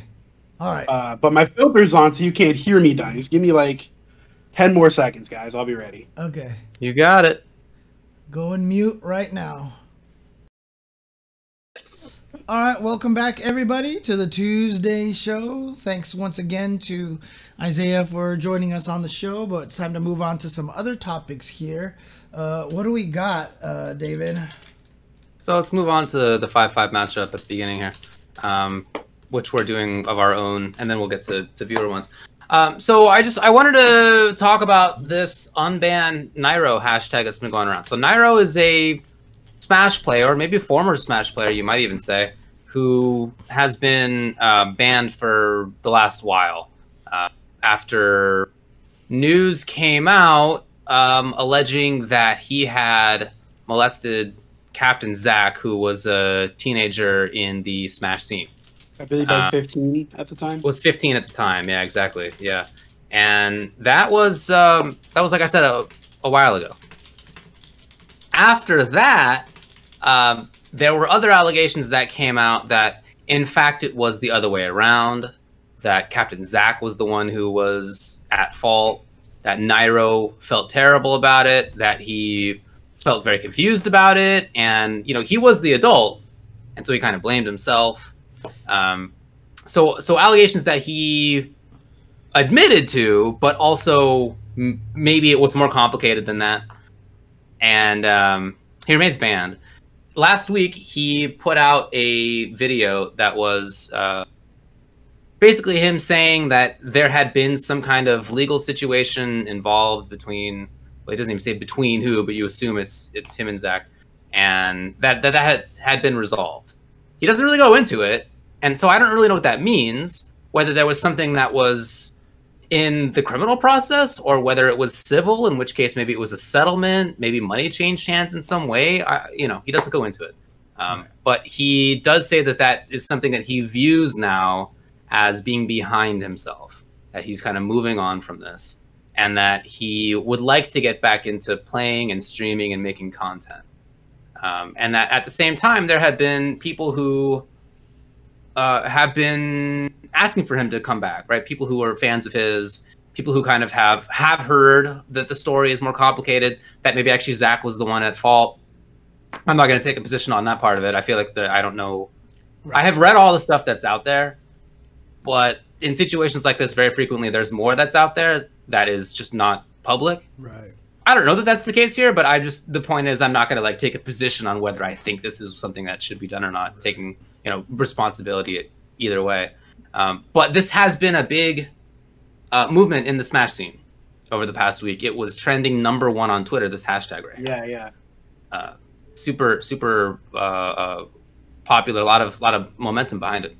So with that in mind, I think it would be interesting to talk about like what are some of the circumstances in your guys' mind where a situation like this can be sort of reversed, right? Or whether there's situations in which something like this would be overturned. Obviously, in the last half year or a little longer than that now, situations like this have been extremely important in the FGC. We've had a lot of conversations about this, not just now with the things like the FGC Code of Conduct, but before when all the news was coming out, how to handle this is obviously a big deal that we haven't been doing enough of as a scene. So these questions, I think, are super important, and this seems like a good opportunity to talk about them. Yeah. I mean, first of all, I know there's probably a lot of people like, why didn't Nairo counter this a lot more when he was younger and everything like that. And, obviously he was really young at the time too. And gosh, you're probably not ready to handle this kind of a situation. So, whether he's at fault or not, if he wasn't at fault, why didn't he do such and such? It's a hard thing to deal with, man. It's kind of this happens a lot. And that's kind of the main thing that I just want to get across, that these kind of situations happen a lot, that people aren't sure how to handle it. So I think he was 5 years older at the time. I think he was 20. Yeah, I think so. My memory. Yeah. So that is young compared to us, but also substantially older than somebody who's 15. Well, what I'm saying is that 20 years old is young. Yeah. 20 years old is young, right? So, but like I said, that's only assuming that he was the victim, and like I said, I'm not going either direction. So I'm not saying that he was a minor or anything like that. I'm just saying at 20 years old, I guess, once you get to my age, 20 years old sounds like, you were still a baby. And like, when I think back, when I think back to 20 years old, I'm like, I didn't know jack shit about the world, right? So sure, yeah. It was when I was 20 that I almost got arrested 3 times in the same night in Mexico, after all. Man. Good night, man. I don't know what you're talking about, David. Yeah. Anyways. Yeah, I don't know, man. To answer David's question, which was, what are like situations where we could forgive people and let them back into the FGC? I think the only real answer to that is when the general public feels safe to be around them. And it really depends on what they did. If you got caught doing graffiti or something, or jaywalking, and you end up in jail because our justice system is trash, I really doubt you get banned from FGC events. I don't think anybody's going to give a crap. But if you are molesting people and things like that, and we don't know what the actual outcome of a case was, whether it be civil or what, we don't know. We don't actually know. We don't know what happened in terms of the legal agreement. Like, we don't know what type of anything that happened. It's really hard to want to bring someone back after that. I don't know. Like, I have very, very mixed feelings, if you guys can't tell. Like, Sure. I personally, I'm not like if someone is in a legal battle for molestation, I'm not bringing them back to the FGC. I wouldn't feel comfortable with that. I wouldn't want them at my events. However, streaming on Twitch is different. It's not. There's a much lower chance of them making someone feel unsafe because you don't have to watch that person stream. I guess I don't know. It's such a gray area, and it's so hard to say. And I am not mentally or mature enough or ready or equipped or any of that to make those decisions. I'm so glad that I don't have to, because it's hard. It's hard. It's hard. Yeah, I mean, honestly, that is. So when it comes to things like the FGC Code of Conduct, I am not involved in any decision making with respect to bans, anything like that. I'm not involved. I can, I guess, review stuff for legal purposes, but that's very different than making any decisions. Right. So, because I agree, these are really hard questions to answer. Yeah. And I think that I come at it from a similar angle, which is that what I am most concerned about is the safety of the other people who would be in the area, right? Who would be at an event. That to me is the number one sort of factor, number one concern. So if it's the case, you know, there are certainly things that I can imagine happening that I think would suck, that wouldn't also put people in like fear of any negative things, right? Danger, being harassed, being abused, racism, whatever. So those, it's, you know, doing something that's bad is not necessarily the same as putting other people in kind of negative situations like that. Right. But I also think that there's things that will have the opposite effect, that will instead make people definitely worried. And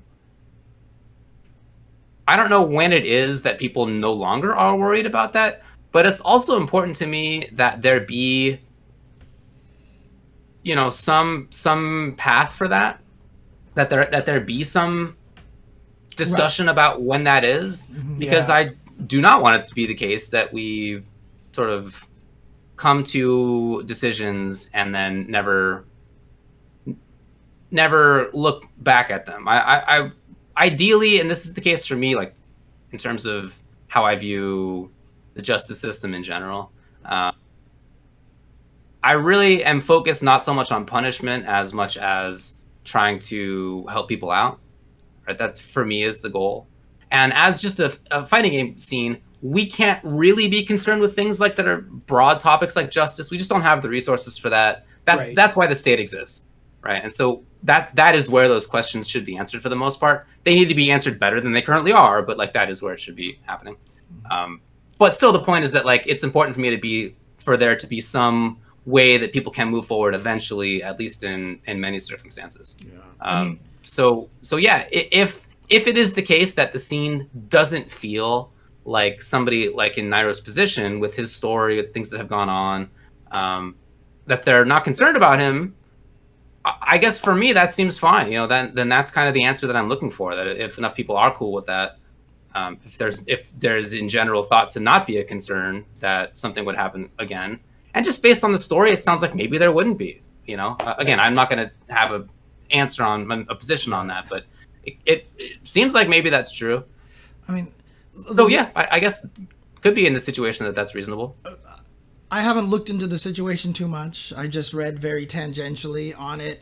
I mean, it sounds like what's happening here is that there might be enough evidence that, you know, Nairo was the victim and not the you know, the person causing trouble. If that is what the case is, I mean, yeah, I mean, I think an unbanning is right. If he's literally the victim, I think that's the right thing to do, right? Because if he's the victim, then there's really shouldn't be any reason, like Tubo was saying, that, you know, people feel unsafe about it. But again, is there any sort of established, or is this just all currently just talk right now?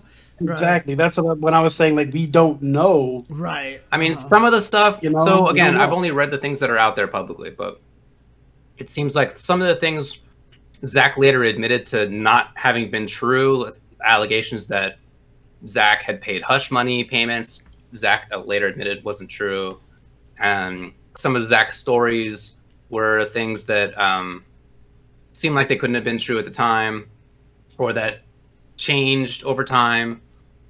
And there are allegations that it's this this kind of sort of creation of stories is something that he had done other times as well. So it sounds like there is some stuff that could be tending towards, you know, Nairo not having done it. Again, I'm not going to have a position on that, but that seems like it could be the case. Yeah, I mean, I guess I'm just wondering, is there any more work being done legally or anything like that? Or is this just pretty much, at this point in time, it's he said, she said, you know, kind of a situation, you know? Yeah, I think that kind of is how it is. Okay. I wish that whatever legal process happened, I would want to know more about. Unfortunately, settlements, if that is what happened, often come with non-disclosure agreements so that they can't be publicly discussed. It's very frequently the case, especially if there is a monetary settlement. So people will basically trade money for this issue not coming back up again, right? And if that's the case here, then we're just not going to know, unfortunately. Right, yeah. Yeah, and that makes it harder to forgive. You know, it makes it harder to have a road of redemption for Nairo, I think, or anybody in that situation. We don't know what was determined. So how can we, you know, progress from there? It's a very sketchy situation. Yeah, and that for me is the key, right? That, I mean, it's tough because, like you said, you can't really talk publicly about it because, you know, there's a lot of legal reasons not to, right? Like a lot of times something happens and they're always, you know, you always see celebrities or whatever, like, I can't speak anymore on this. And, you know, there's all these, you know, restrictions and stuff. And I guess that makes it hard. But if there is no actual conclusion, then yeah, at this point in time, I think Tubo's, you know, absolutely right on this. Is just, does the public feel safe? You know, does the public feel safe? Do people feel like that they would not feel threatened to have someone return to the scene and such? And that's kind of probably the main factor at this point.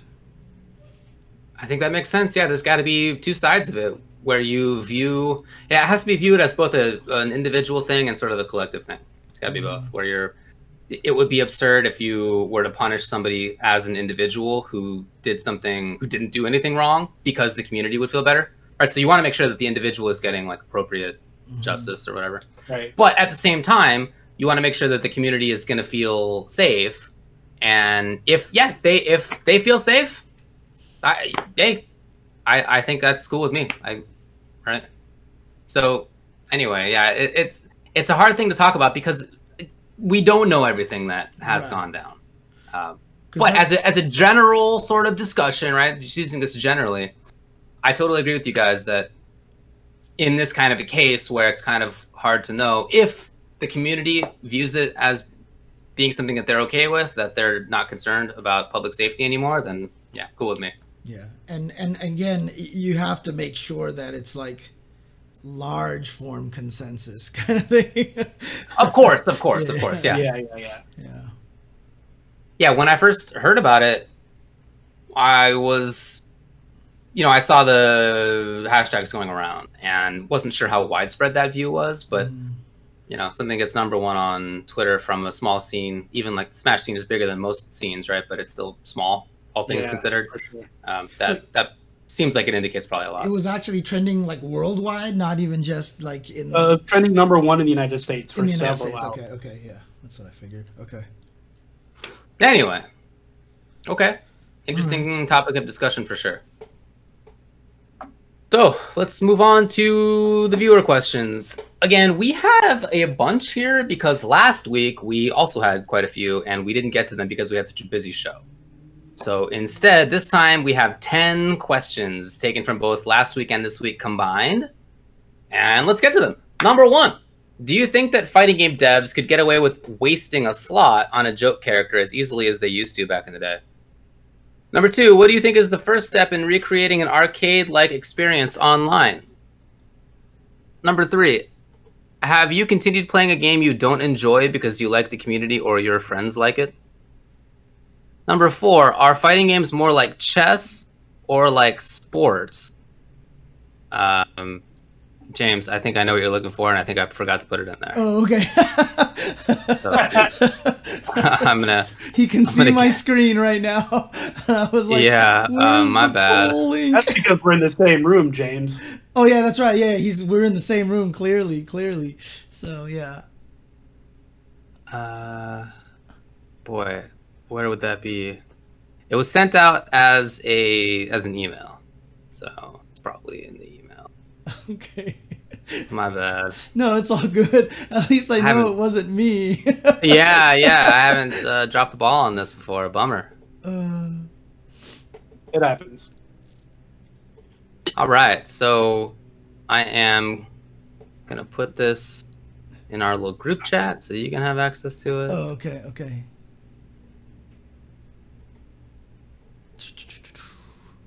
Yep. In the Discord, you mean here, David? In the Discord, yeah. I'm just opening it up. Okay. In the meantime, I guess I can keep reading the questions over here. Yeah, that would be good. Number 5. What absent Guilty Gear characters can be a good fit for Strive mechanics? Number 6. James mentioned that he believes Guilty Gear Strive is a heart game. I think it's all 3, to be honest, but that's neither here nor there. Are there any examples of games that weren't heart games at launch but became so later on? Another question is, what are the most important factors for a modern fighting game's longevity? What will keep a game's community active / alive? Then as a fighting game leaves the discovery phase and players begin to leave, do you think developers can do anything outside of simply introducing new characters to bring new players in? Or does this burden fall onto content creators to foster new players? Let me add a question mark to that real quick. Which fighting game IP would you want to see in a different video game genre? And what, in your opinion, is the best single player content for fighting games? So there you go. All right, well, here's the results. We have a tie between number 8 and number 10, which is great because we budgeted time to answer multiple of these. So let's get to number 8 first, which is, as a fighting game leaves the discovery phase and players begin to leave, do you think developers can do anything outside of simply introducing new characters to bring new players in, or does this burden fall onto content creators to foster new players for their game? Oh boy, okay.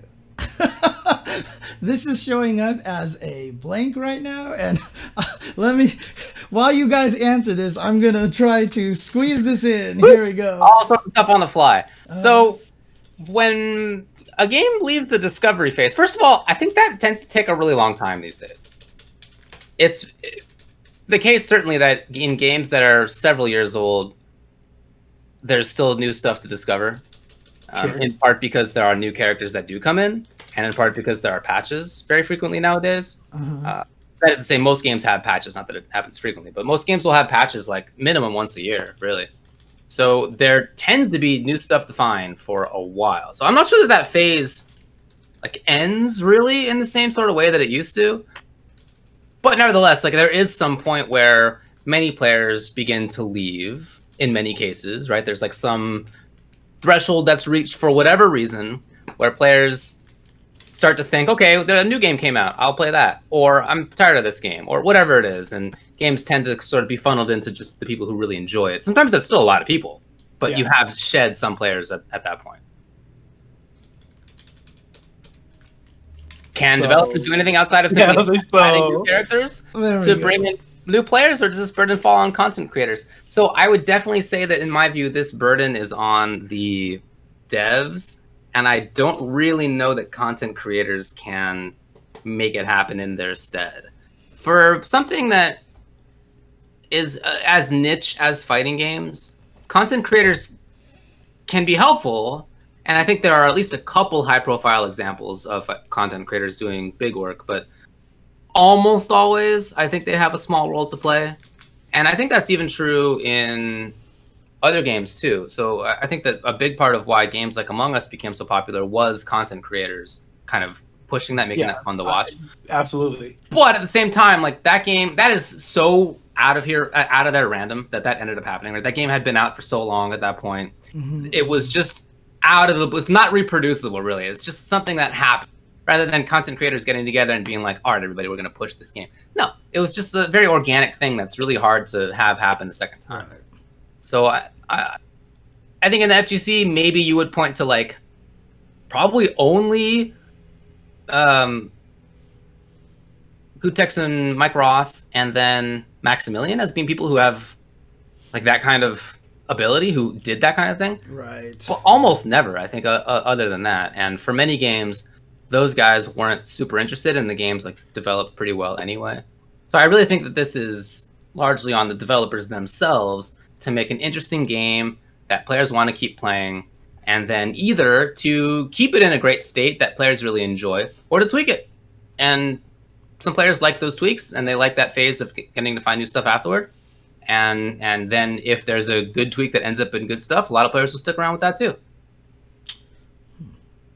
Interestingly enough, I think one of the companies that's been doing the best at this when it comes to the developer's responsibility, what can developers do? Can they do anything? Absolutely, to bring in new content, to bring in new players. And one of the best companies at doing this is Capcom, right? I mean, we obviously dog on Capcom a lot for a lot of different things, for, you know, Netcode and all these things like that. But the fact that they keep releasing these updates to the game that you get everything for like $30 or $40, I think is one of the most brilliant ways to keep people in there. Like, I want to start doing casual Samurai Showdown stuff. I go to the Epic Game Store. I have to spend $100 to do this, right? I want to do this for Grand Blue Fantasy. I've got to spend like $110 to do this. Street Fighter V, I want to do this. I have to spend $40.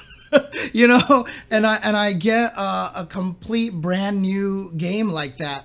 And so I think that's one of the best things that developers can do. So, you know, we talked about King of Fighters and how if they have rollback netcode, they can keep creating seasons. You know, new seasons obviously bring in more players, but if the new season also comes with, you know, it doesn't have to be every year. Like Capcom has these collections every other year. They did it for the 3rd year and for the 5th year to have these collections. But if you do stuff like that and create the new content by making it a nice complete package that people can actually obtain easily to get back into the game, I think is really an important factor.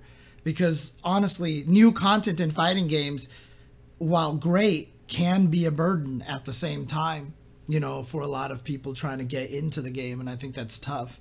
So outside of that, honestly, the best way to do it is to keep trying to run these tournaments and stuff. I mean, I've always said that Ultra Street Fighter 4 would have never happened if it wasn't for the FGC, because nobody would have cared. We probably would have stopped after AE. I don't even think it would have got to AE if the you know, FGC didn't care. Yep, agreed. Honestly. And so, you know, to have these kind of sales and to bring more people in, the tournament scene is really kind of important. And I think, you know, obviously we're not big enough to really affect anything right now, but we are still one of the best marketing tools, as in look at League of Legends, right? Like, like clearly LCS is one of their best marketing tools. And if fighting game devs can realize that, I think, and really work on putting on bigger productions, I think the stuff that Capcom Cup, Street Fighter League, these kind of things like this are actually really well done. I honestly think Capcom's doing a really great job with a lot of this. And one of the reasons why Street Fighter V does seem to stick around long and really kind of have this prosperous lifestyle is lifespan, I should say, is because I really do think the Capcom esports team is doing a lot of really good stuff. And I think they're looking at it right. And, you know, hopefully Arxis will do stuff with Strive that way, you know, etc. But I do honestly think the tournament scene is kind of valuable to keeping a game alive. Yeah, yeah. And I mean, you know, the question is asked, you know, does this burden lie on content creators? And I don't. So content creators don't owe developers shit. I just want to make that clear before I say any of this. They don't. They don't have to make the stuff. They do it because they love the games, right? Yeah.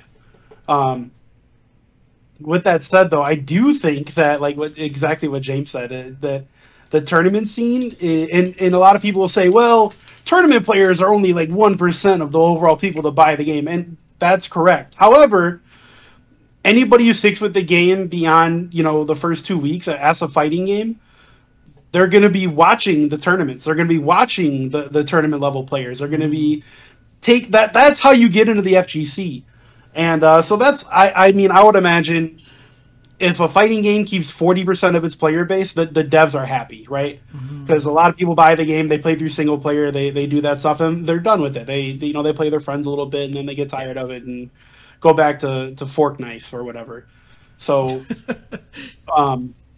yeah, I think that absolutely the devs should keep adding stuff and making more people want to buy the game because that's in their best interest. But what ends up happening is the tournament scene and the content creators are the ones doing the majority of the pushing of the game for them, regardless of the new features that come in or not. It's not that a burden lies on the content creators to do it. We want to do that stuff. So I don't think there's a burden on either side. The devs want to make money, so they're going to keep adding stuff to the game, and we love the game, so we're going to keep making content. It's more of a like symbiotic relationship that's going on there. Yeah, phrasing it as a burden, I agree with you, is not really correct. But whose responsibility is it? Which party's the onus on? However you want to phrase this. And I do think that it largely lies with the developer primarily to just make a good game and to have things that are continuing to be fun. That would, for sure, because you're right that content creators don't stick with games that they don't enjoy, and that's true for everybody. It's true for us at kind of like the small to middle level, and it's true at the biggest level too. Not just players like Max. If you watch his stream, he doesn't sugarcoat stuff. Like, he'll tell you when he thinks a game sucks. Right, he's like he'll just let you know if he thinks something's bad. Eris will do the same, and then you watch people who have truly large streams, and sometimes some of them will sell out a little bit, but that almost never lasts. They'll go back to games that they actually enjoy pretty quickly, and in part because people can tell when they're not interested in the game. Like, that's obvious to the viewers, for sure. And so it's like not good content anyway. But yeah, the games have to be fun. That's, I think, really what it is about. The games have to be fun and keep people's attention. That's the developers. Good game lasts forever, man. A good game is a good game forever, basically. So if you make a good game, people will keep playing it. I mean, look at the Twitch rivals, right? We brought back Marvel 3 and Killer Instinct, right? So it's the way. Yeah, and this is part of what I mean when I say that I think there are a couple of content creators who do have that kind of reach, because unlikely that those things would have gotten 40,000 viewers if they hadn't been pushed by Max and been on Max's channel. If that had been on somebody else's channel, it wouldn't have gotten the same views for sure. So I do think that there's certainly a role. I just think that I think that we sort of naturally feel like we want to overrate our effectiveness as content creators, because it's just, we're like involved in it, so it's what we're thinking about all the time. And if people in the chat like watch a lot of content, as I do too, that's what I'm involved in, whether I'm making it or not. Like, I'm basically watching fighting game stuff, right? Like, most of my free time where I'm just hanging out is I'm watching or playing fighting games. Like, that is a huge amount of my time. So I feel like it's important because of that, but I also know that like we're still a tiny percentage of the population and the player base. Yeah, it's interesting because it really is about the symbiote, right? I mean the symbiotic relationship. I feel like, come on, guys. Just making fun of that trailer. I really do feel like there is a little. You're right. Our scene isn't big enough to really affect a lot of it, but at the same time, it's big enough to affect part of it. I just feel like they could utilize us a lot stronger than they do, and it's a shame that they. What the hell are my cats doing? It's a shame that they don't. They're agreeing with you strongly, James. That's what they're doing. Yeah. They're yelling at each other about which one agrees with you more. Exactly. No, that's definitely, they're yelling at each other about, when's he feeding us? When's he feeding? Anyways. Anything else to say on this one? No. No. I've said it all. You've said it all. Said it all, bucko. Thanks, Burboware. Number 10 also tied, by the way.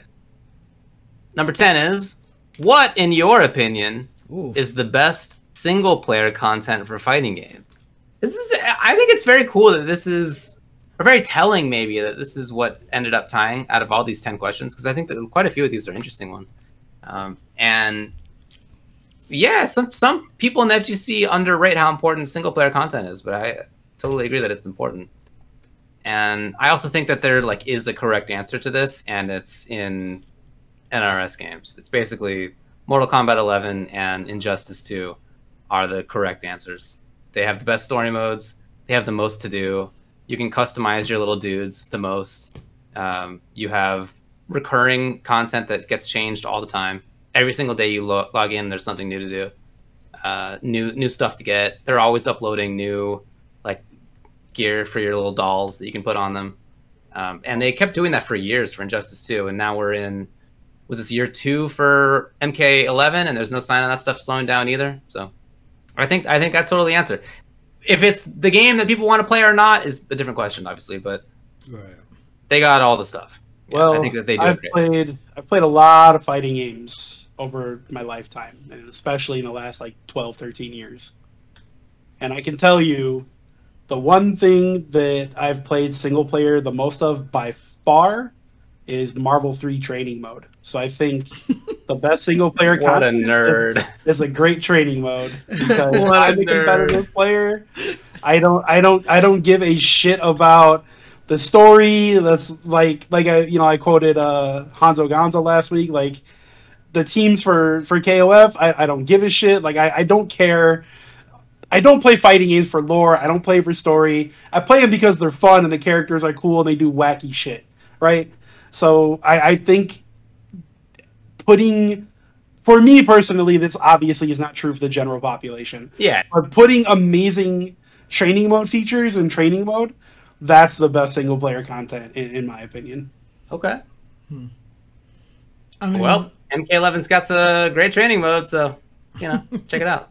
I mean, I'm always just going to come back to the answer I always give is things like home run contest and break the targets are some of my favorite one-player content, because there's an inherent competitiveness to them and they're educational at the same time. And I'm talking about original Melee home run contest. I'm not talking about the new baby stuff that they put in the new Smash games where the bag can't actually fall off the platform. That's garbage, by the way. What a random take to be elitist on. I'm being elitist on classic home run contest. Home run mode. Dude, modern home run contest is a joke, okay? Seriously. No, but I mean, content like that I think is important, because what it does is it gives people the ability to play a game as a game and unintentionally learn. And it's fun. And it's fun as well. It's a training mode with a goal, right? Break the targets is always, it's a training mode for how to move and how to use your moves, right? They'll make it so that you have to PK Thunder a target with the actual bullet, and then one of them will be better to hit yourself into to travel at the same time. Pikachu, if you find out you can teleport and hit things, something's way up there, so you PK Thunder. I'm not PK Thunder, but Pika Thunder, whatever, have a lightning bolt come down. You get a lot of education for this. I've been pushing for these kind of things in fighting games for a really long time to try to build similar kind of things. Home run contest was about learning how to do damage, right? Break the targets was not about damage. It was about how to move your character. You could break something with a jab, or you could break something with a Falcon Punch. But once you got to the bag, then it was about how do I keep the bag on the platform. You start learning about how things get knocked back further. You learn about sweet spots. I learned about short hop with Yoshi because of that, so I could just do jump down A. You learn all these things about it, and the more of these little games, and now that we're online, you put the records online, and not counting the people who are going to hack it and put themselves to 1,000,000 feet, for the home run contest. you're gonna be like, my Donkey Kong got like 1,600 feet. I'm the best. And then you go online and you see like 1,900, and you're like, what? And you watch their replay. You'll learn that way, and then you'll try to mimic it, and you'll gain a skill that way. I just think that kind of stuff is super important in fighting games, more so than a lot of other one-player features in there, because it fools you into learning, and I think that that's really good. Yeah, I mean, it has that Super Mario Brothers level 1 or Mega Man X first stage. Yeah.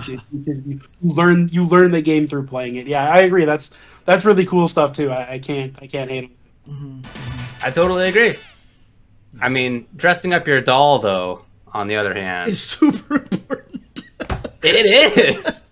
It is. I'm not even joking about I'm this. not either. I'm 100% okay, yeah, I think with it you. is really, because how much money is made right now on just the fact that you can dress up your dolls in Fortnite and Counter-Strike and every game out there that sells cosmetics. I don't care about any of that. I must be like the only person who I couldn't care less about any of that. When you like have to create a character in a video game, I just mash A through it. I don't care.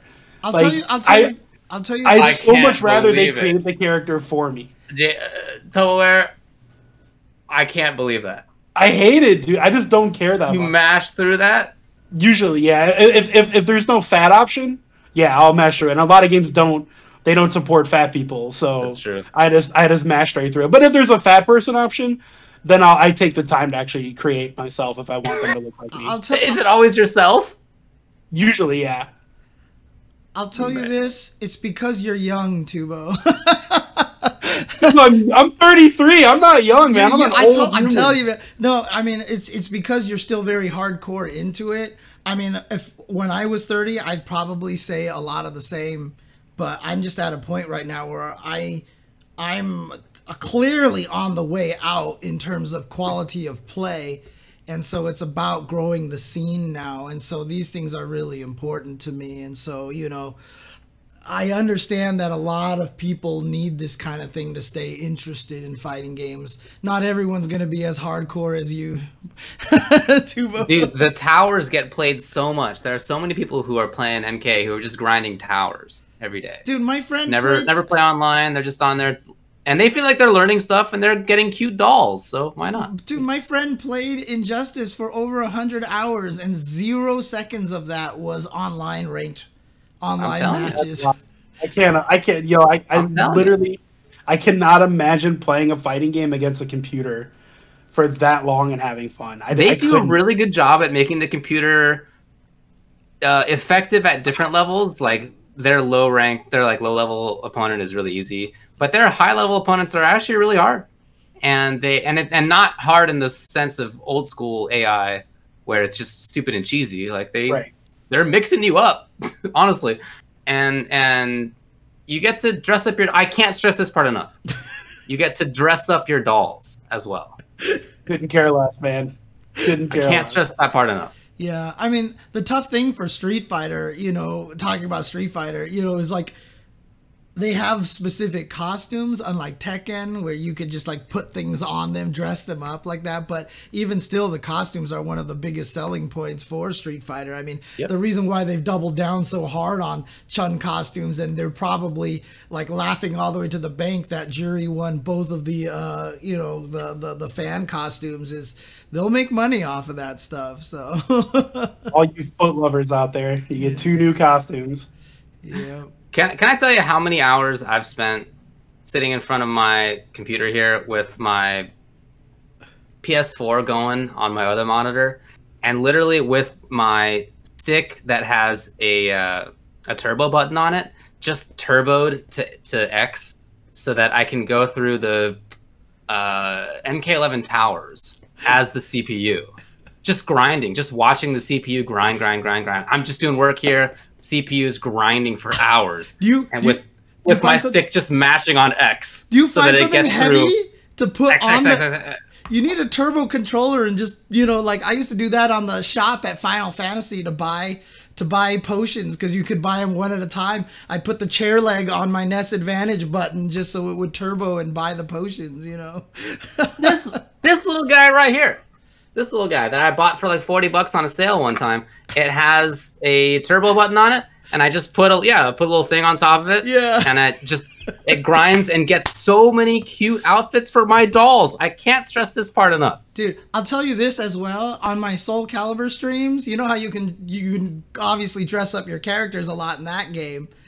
People have convinced me to open up $5 donations so that they can create a costume, so that they can keep using it on my stream. And so a couple of guys have already donated for that, and so they're gonna get costumes on there. So you know, I'm telling you, man, this is the one player content that people want. Yeah, I guess I'm just a competitive fighting game player, so all that extra stuff doesn't. no, I for sure. know that when I go to the tournament, I'm not gonna have that outfit, so I just play defaults usually, or like, you know, Street Fighter, they have like the big packs, and all the tournaments buy those big packs. So I know that I'm gonna have Honda Color 15 at the tournament, so Right. I'll play that. But like, I'm not gonna create like this dope ass character that I don't get to use when I'm on stream at tournament. Like, that just doesn't make sense in my brain. I'm not gonna put the work in for that. So Let me I tell you just how- play defaults.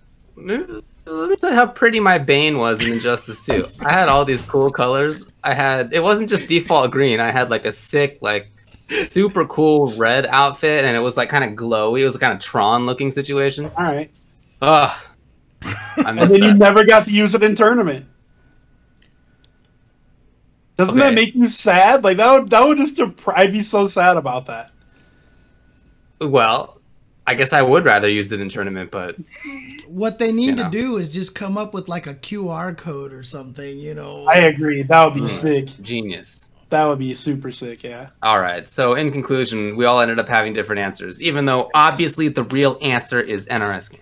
I think James has the best answer. NRS Oh, James' answer is very good. It really NRS is. is actually clearly right now the paragon in terms of one player content. Like, there's no question. But being as a person who sits there and thinks about this question like almost on an everyday or every other day basis, you know, I still don't think anybody does it well.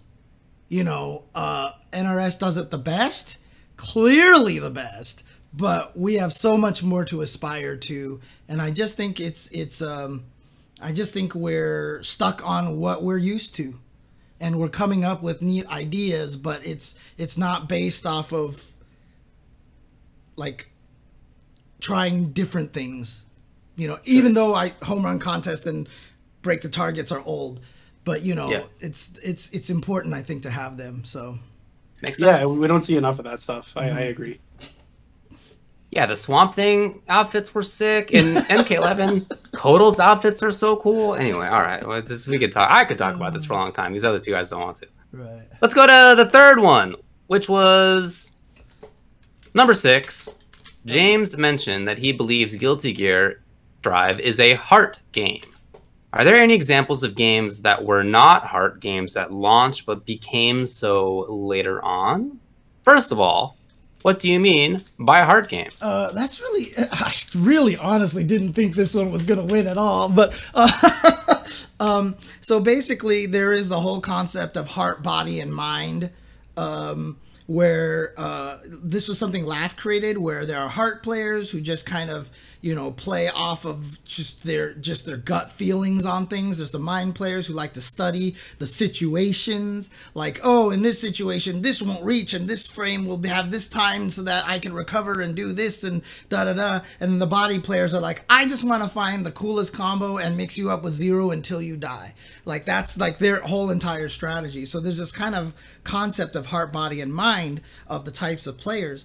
I personally, and this is something that mostly I've been pushing myself, is this concept that games are also more geared towards certain kind of players, that there are some games that are more mind-based, body-based, and heart-based to different kind of degrees and stuff like that. This is something I truly believe in. Again, this is just me.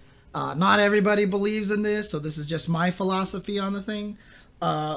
A couple of things to say about this. First of all, is that one, I do believe Guilty Gear has always been a perfect amalgamation of the heart, body, and mind because there's so much knowledge you need in that game of situations. You get to make so many crazy on the fly, you know, improvised decisions thanks to Roman cancel and thanks to the openness of the game. And some characters are just crazy execution. The other thing I want to say as well is that every fighting game at the highest level becomes a heart game, because once you get all the knowledge and the execution, it comes down to the crazy decisions and stuff like that. But to get to that level, I think every game has a different kind of, I don't want to call it gatekeeping, but a different kind of a road to travel to get to that point. So there you go. So what's a good example of a heart game, and what's a good example of a mind game? I think Samurai Showdown and Soul Calibur 6 are great heart games, examples of heart games, and I think games like Tekken and Street Fighter V are mind games, where you have to know more about the situation, about the specifics. Like Tekken, this move can only be sidestepped left. You know, this move leaves you plus this in this situation, so whereas the Soul Calibur, it's like this move is minus, but you use it at the range and nobody cares. And like if it's a vertical move, you just sidestep it, like you just know, like kind of situation, so those are I think some good examples of those kind of games. So what about body games? Marvel, because a lot of the execution to play Marvel in there, like if you really want to play Marvel, you are not going to be the best Nova Spencer player if you don't have Flames of the Faltine loops. Like if you're going to want to be good at that, you have to learn Flames of the Faltine loops. You're going to have to learn those crazy Doctor Doom foot dive combos and all that stuff like that. So, zero lightning loops, right? I mean, whether you are a top level Zero player is based off of that. And like people used to praise Flux for getting the true full 5 hits on both of the lightnings and stuff like that. So I do think it's kind of a more of a body game with a lot of heart in there as well. So I'm just thinking about Tong right now. I'm thinking about Tong, who has the worst execution in the world. And he's a very competent Marvel 3 player. Well, that's because he uses big bodies, right? Well, yeah, that's what I'm saying. Like, yeah, I don't know if I can say it's like a execution game. Oh, when yeah. Tong beats people. Again, when I say these things, it's not like a total qualification that there is no way to play it if you're not. Clearly, if you're not a mind player, you can get into Tekken. I think Anakin is one of those guys. Anakin is one of the best players in Tekken, and he doesn't know frame data. Like he has said he does not know frame data in that game. Putting him on blast. That man doesn't know shit, but he's really good. He doesn't know shit. That doesn't mean. See, that's the thing, is I don't even consider that talking shit, right? Like I think that's just the quality of how he plays. People can correct me if I'm wrong on that. That's what I'd heard, that Anakin says he does not know anything about frame data and stuff. JDCR as well, yeah. Street Fighter V. Like hearing Leffen and Mango talk about Smash. Yeah. For Leffen knows like everything that there is to know about that video game. All of the weird little things in it, every frame data thing. And Mango's just like, I don't know. And he just killing everybody anyway. I don't know. This thing is 3 frames or whatever. Mango was like, what does that mean? Yeah, so, that's kind of how I view it. Now, like I said, my caveat is that I actually don't think Strive is a pure heart game. I think there's a lot of a mixture of it, and that's how I've always thought of the Guilty Gear game. I also think Street Fighter 4 is one of the best blends of the 3 qualities, because the characters are so different. If you want to be a body player, you can be Sakura. If you want to be a crazy ass heart player, you can be the Gamble Seth and the Gamble Dudleys out there and everything. And if you are a science player, you will play Dalsum and know exactly if they block a medium kick, they can't jump, and then this anti-air will work, and et cetera, et cetera. Fortunately, Dalsum doesn't have a player base in that video game. Mm-hmm. So. Yeah, and again, I say that this is my thing because there are a lot of players people who hate this classification. Like Hi-Fi actually says in the chat. I know he hates it because every time I talk about it, he gets mad. But for me, there's too much evidence of it, and there's too much. I think it helps people understand why they don't like a game. Like, it's frustrating for me to have people go, I hate Street Fighter because everyone plays the same. It's not true at all. It's just that the game is not for you and you don't understand the game, because the game is more of a mind game than a heart game. Almost everybody that I talk to who has said they hate Street Fighter V, I can almost instantly peg as a heart player, because then I say, go play this instead. And they're like, yeah, this game's awesome. You know, like, there's just too much of it out there. And to deny that, I think, hurts us as a scene a little bit more. I think the qualifications are important so that when you go into a fighting game, you kind of know what to expect. I know now why Tekken is so hard for me to play. I know now why Street Fighter V is so hard for me to play, yet I play Soul Calibur, I play Guilty Gear, I play Samurai Showdown, and I can do great right away. You know, I can do on Soul Calibur, it's a lot of work because I only play once a week, but everyone's always surprised at how much I can grow in playing once a week. I think that's important. I actually really think that's valuable as a player to learn, because now when I go into Street Fighter V, I know what is holding me back and what I need to do to focus on to get better at it, because I have to fight what I want to do. You know what I mean? So I think that's really important. That's how I mean, to go back to the question, I don't think there are any good examples of that, but I feel that way because I don't think there's heart games versus mind games. I think there's heart players and mind players and body players. I think the type of players that may prefer a certain game might gravitate, might be more heart players or might be more mind type players. However, I don't think the games are inherently either of those things. I think at the very base level, every video game is wireframes and frame data, right? Like that they're all going to be scientific. And like you said, once you get to the highest level, then that's when the heart really comes out. Mm-hmm. Or even I don't even say the highest level, playing against someone of the same skill level, that's when the heart is going to come out. But I think that's a player thing. I don't necessarily think any game is designed, like, I don't think the developers come in and say, all right, we want our players to play with their heart more than their mind. No, nobody does that on purpose. It just happens. Yeah, it just happens. So I think that certain players are going to be attracted to certain types of games, but I don't think it makes the game that type. Does that make sense? Like, just because heart players are playing this game doesn't mean it's a heart game. It just means, for whatever reason, that group of players like that game. I mean, by definition, that's what it means. I don't think so, because I think at the base of every game, it's wireframes and polygons and frame data. Like, that's what video games are. Yeah. So I think it's really hard to take that science out of it and then say, like, oh, but since this is how things interact, it becomes a heart game. Like, I don't think that's fair to the game to classify it like that. I mean, I think it's justified to classify it that way, because I've always said this: no amount of frame data is going to help you in Super Turbo. It just really doesn't matter, because if you're -1, you're throwable, and nothing puts you that close to them when you're -1 anyway, except for Bison Scissor Kick, right? Like, or you're just super punishable. Like, there's no amount of frame data that's going to help you get better than Kotaka Shoten, you know, at Super Turbo. Like, I think it's very justifiable to say that some fighting games don't. Samurai Showdown doesn't need frame data. There's just, like, we don't really care about frame data in Samurai Showdown, right? Like, it's just you play it because you just know what you want to do at that moment. And so there's just very different levels of it, in my opinion. And so if certain players are gravitated towards certain games and it's consistent, I think it's fair to say that that game is that kind of game because it appeals to that kind of person.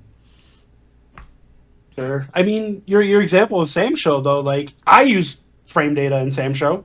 I couldn't figure out how to beat Yukio, so I learned how to beat Yukio through the frame data. Mm-hmm. I needed to know how negative he was on slide. I needed to know what his options were on way. Like, I needed to know that stuff. So I still use frame data to figure out what that was. Like, even as much as I agree with you that heart players play Sam Show, like, that is where they gravitated to. I think you still have to know that stuff at the highest level. I think it's really, really important. I can't speak on, like, Smash. Like, that's a whole different genre, basically, you know, in terms of how you play those games. But as far as, like, traditional 2D fighters go, I think you need a a mix of both. Like you said, you're -1, you're throwable in ST, right? But also you need to know the spacing. Now, would you consider the spacing on something like to know when you can throw someone because they're -1? Like you need to know that spacing, right, to where they're going to be after they do an attack. Yeah. How do you know that? Like I don't think that's heart. I think that's mind. No, because Whereas you find out about that the first time you block it and you throw. Or you come out with a normal. Like, it's not... Even punishing Ukio's, you know, like I said, you could use the frame data to skirt a lot of it. Like, oh, okay, he's minus this, so I can punish with this. Or you block it in training mode and you kill the guy. Right? I mean, like, that works too, so... Yeah, I don't think that this classification has meaning and is basically an ex post facto justification for what you like and don't like in games. So it's useful for you because it's describing what you enjoy, but is not good at getting at any deeper truth other than what you prefer. That's fine, but I also don't think that it means anything to say that a game is mined because you need to know some information but not others, nor that a game is hard or not because it takes some kind of decision making and not others. Yeah, I mean, I think that every game has some mix of all sorts of decision making and knowledge that you need to know, and every player has to have all of those as well. And some people will subjectively enjoy some or the other of those, and not others. But that doesn't really speak to whether the game is like in any significant way about making decisions with your heart in a way that other games are not. It's just what you prefer, which is, again, totally fine. Yeah. But I think that it doesn't really describe a phenomenon that exists outside of you. Yeah. I mean, like I said, I've had this conversation with a lot of people, and it's really opened up their eyes in a lot of the way they look at fighting games too. And like I said, even people who I know who hate a certain fighting game, when I talk to them about this and I kind of describe that, they're like, oh, that makes a lot of sense. And they actually hate that game less now because they understand kind of how it appeals to them and doesn't appeal to them. So I think that there's a usefulness to it. You know, I think that there's a usefulness because there's so many fighting games out there. And one of the messages is play what you enjoy. And one of the best ways to figure out what you enjoy is knowing what kind of player you are and what kind of game actually facilitates that kind of play a little bit more. It makes you detest other fighting games less. It makes it easier for you to appreciate the games that do and understand why those games appeal to you. So, you know, it does sound like a post-justification kind of thing, but the reason why I'm so strong on it is because it's really opened my eyes in a lot of ways of how I look at fighting games and how I teach fighting games. And it's actually, I feel like, helped me connect with a lot of different people in different ways, because now when I figure out what kind of player you are, I know how to teach you better. I know what to recommend better, etc., etc. And I just really feel like it's helped me connect a lot more to different games. So it's more than just a justify why I like certain games. It's more of I want to figure out why the entire community feels certain ways about certain games and how to help people really, really embrace fighting games for how they are. So, yeah. All right. Well, you got anything else to say on this topic? Nope. All right, cool. So let's get to a little bit of news other than the stuff that we have discussed, because we kind of talked about most of it. But the one other bit of news that's related to games is that there's gonna be a new Street Fighter V patch. That's right. Even though the last patch was only a week ago, there's gonna be a new one. This is not a surprise. We talked, in fact, last time about some of the bugs that had appeared in the latest patch. One that makes it so that the game is in mono rather than stereo, which has really bothered a lot of players, understandably, of course. But a bunch of other stuff, too. A bunch of, like, weird little bugs. Mm-hmm. You can make some characters T-pose, for example. Like, it's just, like, weird stuff in there. Yeah. And I've also heard people saying that they experience more, like, their buttons getting sucked out in a way that they didn't really before, even when they're playing in training mode. I haven't really been able to play, so I can't verify that myself. But I've seen a lot of people say it at this point. Yeah. So this is going to happen tomorrow. There's going to be server maintenance as they change whatever they're going to change, and hopefully everything will be fixed. Yeah, I mean, I think the good news to come out of that is Capcom communicated that right away, which is awesome. And I mean, I tweeted about it, but I love what Capcom's doing, man. They're recovering. They're gaining trust back, even though they probably won't ever fully fix the Street Fighter V netcode. Whatever. Hopefully they do better with the next game. But other than that, man, their communication and the patch notes and the roadmaps they've been giving us and the updates. Keep doing it, Capcom. We love it. Thank you. We've been waiting for this for a long time. 100%. Whoever's in charge of Capcom now is doing a great job. Ever since something like summer of 2020, I feel like there's been a significant change in how they've been dealing with the community and making game-related decisions. Yeah. I don't know what might have happened in that time. They changed leadership, and I was like, oh, no, but it seems to be working out. Yeah, it was a big risk that they took. Yeah. Everything seems like it's worked out Shocking so far. to say the least. Shocking to say the least. So. Who would have known for 15 years? Who would have done it? Anyway, we move on. That's the only game-related info that I have, other than what we've already talked about. Let's talk about a couple things that are happening this coming weekend. There's going to be the Dragon Ball Games Battle Hour. Da-na-na. That's the sound effect that goes with it. Cool. So the Dragon Ball Games Battle Hour, there's going to be it's basically like a day of all sorts of Dragon Ball related stuff. They have different streams going on. There's going to be a lot of things relating to not just Dragon Ball FighterZ, but also a couple of the other games. The Dragon Ball something card game. I can't read it. It's very far away from me, but whatever. And something else that looks like Dragon Ball Legends, maybe? Nobody's ever heard of that game. I don't know. Whatever. So it actually looks really cool. So they're going to be talking about for the DBFZ. Something, whatever. It looks really cool. Well, because they are doing things for DBFZ that I think are awesome. There's going to be a showcase for Gogeta, which is very cool. They're going to have just like a live look at it. And they're also going to have team tournaments that are kind of done in this interesting way where they had the players who were in the DBFZ National Championships are playing on team battles with character-based draft. I saw that, yeah. And yeah, it's an interesting take on this. So basically each team captain gets to pick 10 characters for their team roster that their players will then pick from among to make their teams when they play. And so, you end up with interesting team assortments where you make your first pick, then you make your second, third, and fourth, etc. You kind of go in a normal round, and you end up with these teams who you have to stick with one of those, or three, I guess, of those characters that you end up with. Do you know if they're limiting it? So after they draft it, like let's say team 1 drafts 10 characters, do all the players on that team have to use different characters, or can they repeat in the pool? I didn't see that addressed, but that is a good question. Okay.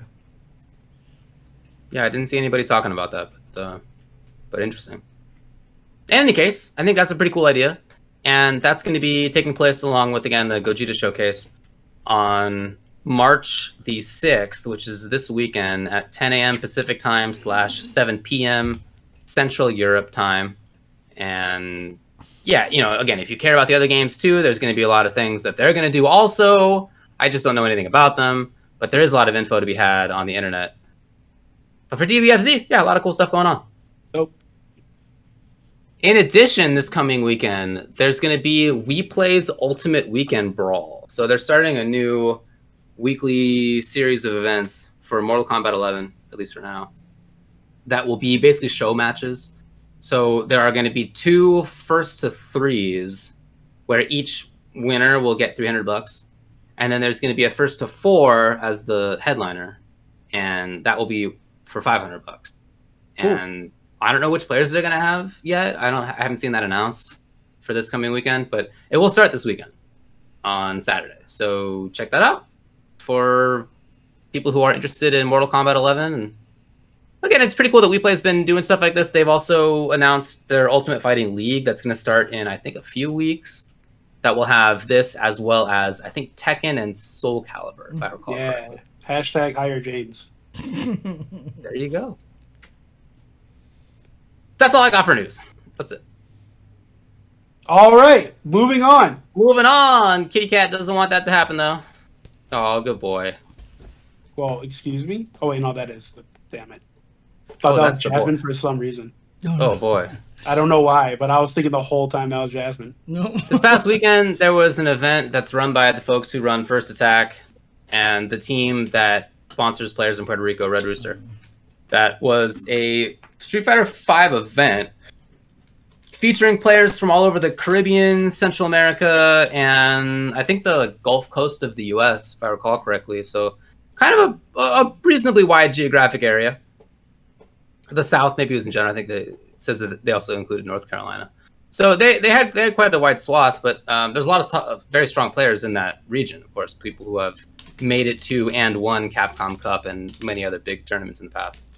So they got to the top 4. The top 4 will be played out, I think, tomorrow. Okay. Oh, no, I'm sorry. It's at the end of March. The end of March. Tomorrow, end of March, same thing, man. The end of March, and it's going to be held in person.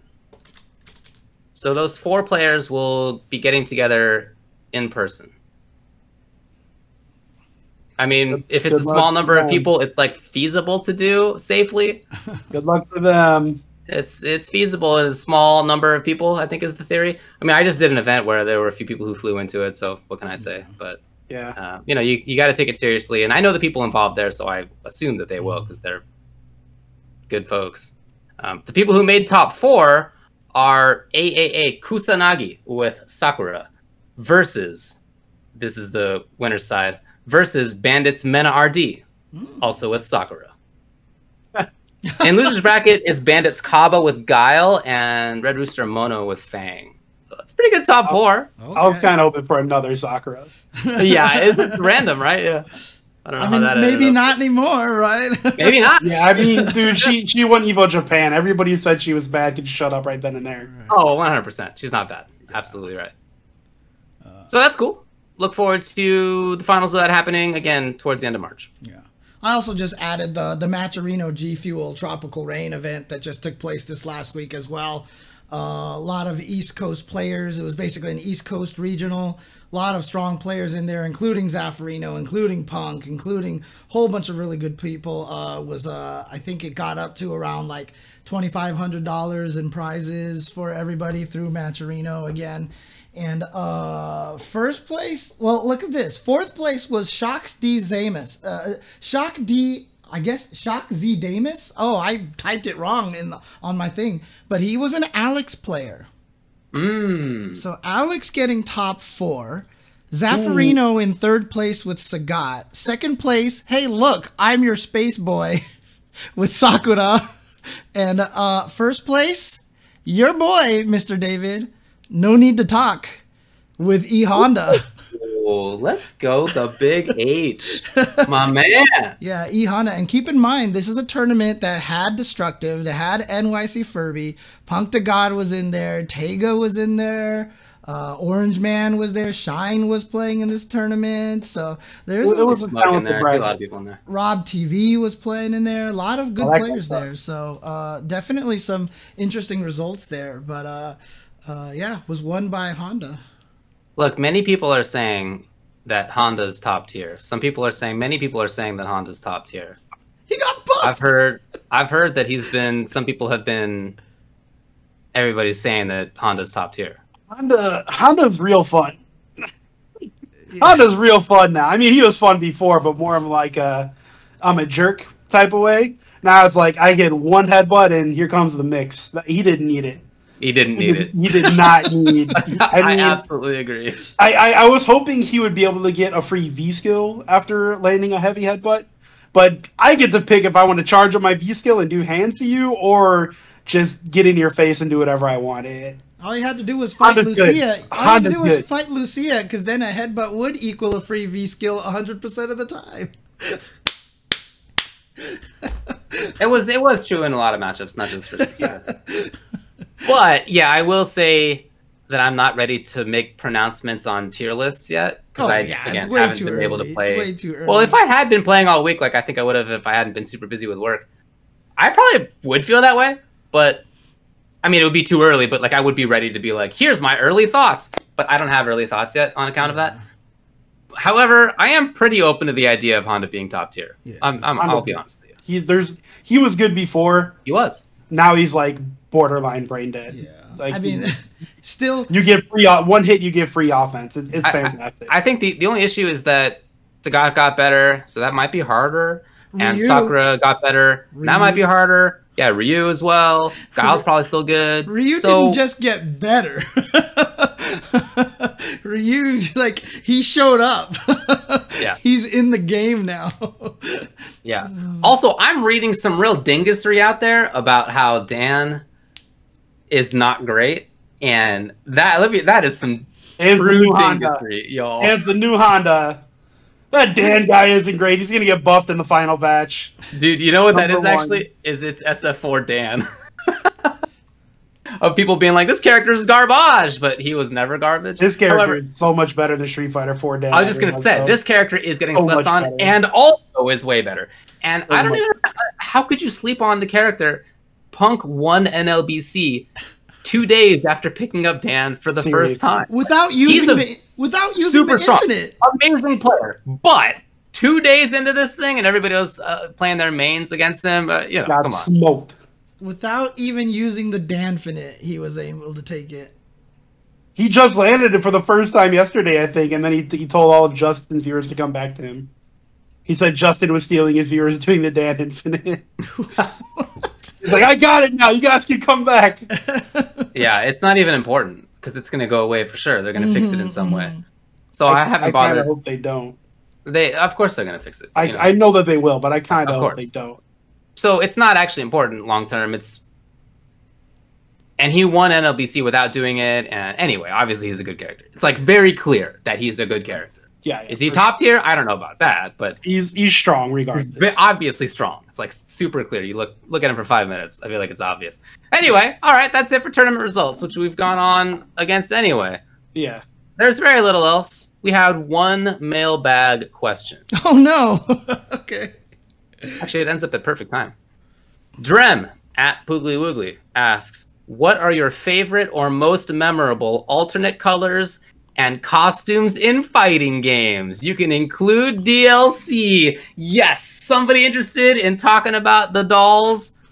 What outfits do you like the most for your dolls, Tubbleware? What do you got? Give me number one cutest outfit you've ever dressed up your dolly in. The funniest one is Cable, Deadpool dressed as Cable, cosplaying Cable in Marvel 3. Because he has a special entrance where he says, what, you thought Cable wasn't in this game? So that's probably my favorite. Plus, you know, I play Deadpool. I can't recall ever having seen that. What does that look like? He literally has like glued on Cable hair and like a weapons belt and things like that. He looks like a full-on Deadpool with Cable stuff glued onto him, basically. Really funny. I actually can't remember this at all, but I don't remember it at all. I actually just Googled it to see what it looks like. Actually, yeah, look at this. Sounds kind of and he says, and you thought Cable Yeah. wasn't in this game, yeah? Okay. Yeah, that's probably my favorite of those costumes. I can tell you the one I hated the most by far. Okay. That is the Mega Man X skin in Marvel 3 for Zero. Because Hilarious. that got leaked. That got leaked like 3 or 4 months before characters even started getting announced for Ultimate. Like Ultimate was a rumor at this time, and then that screenshot got leaked, and I immediately was like, yes, Mega Man X is in this game. He's gonna be so sick. And then it was a fucking costume for a character I hated. So that was cool. Thanks, Capcom. That's great. Yeah, I will never get over that. You didn't play X in Marvel Infinite anyway. I tried to, but he was real stale and boring and awful. He sure was. So why would I? The game even said it. Ass. Yeah, you already picked that character. Ass. All right, James, what do you got? Are you looking something up? Like, I'm literally trying to like look through all these things to try to figure out what an answer would be. I'm not actually sure. I'd have to think about this a little bit more. Try to figure out, because I mean, there's just so many to go through. It's hard for me to say. Clearly, James loved the cat costume for Cammy in Street Fighter 4. Did she have one? She absolutely had it. How you own cats and you play Cammy? How do you not know this? Because I don't. Everybody got like a furry outfit in Ultra. Oh, that's like, right. Literally everyone got that's animal right. Yeah, I barely remember that. I don't think I paid Like attention. Cammy's was a cat. She was a really cute cat. It was probably really not very good or something like that, which is why I probably don't remember it.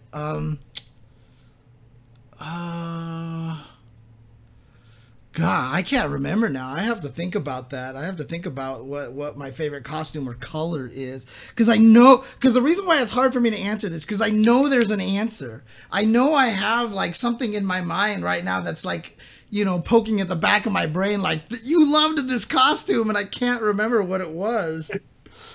Ugh. Well, while you're thinking about it, my answers are 2.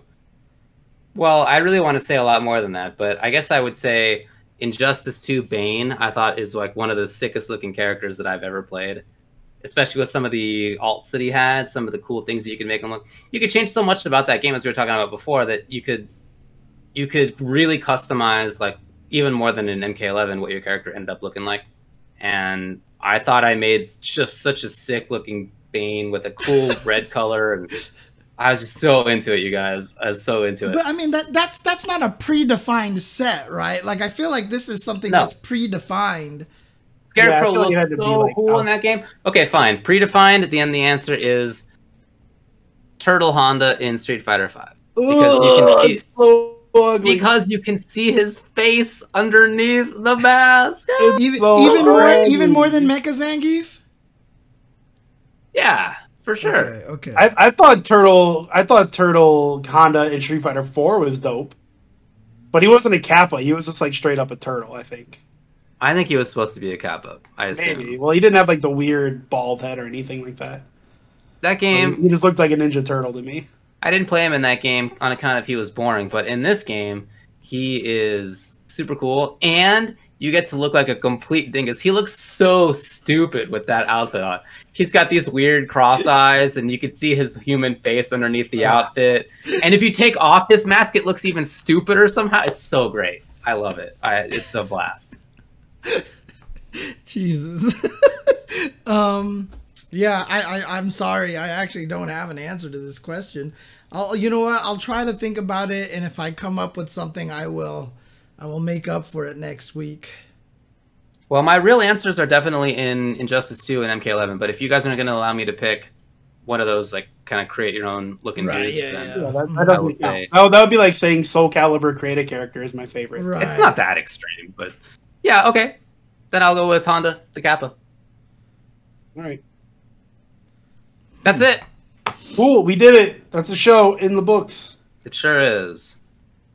I got this cool hoodie. You guys can't get one because I got the last medium in this pink hoodie that they had. I had the very last one, so. Good job. You did Thanks, buddy. You guys can't have one. I don't want a medium hoodie. Okay. Well, ask me if I could get one, even if I did, David. There's going to be, I think there are still some larges up to XXX that are remaining, so people are interested in that. I think there are still some, but I just wanted to say I think it looks real cool. I like it a lot. Yeah, I'm looking through all these characters. I'm trying to figure out, like, there's got to be some costume that just jumps out to me that I loved, and I can't think. Still looking. Dude, it's bothering me so much because I know there's something. So, anyways. Okay. All right. Well, that's that. Thanks for watching, guys. Thanks a lot for hanging out, everybody. I hope you all have a good night.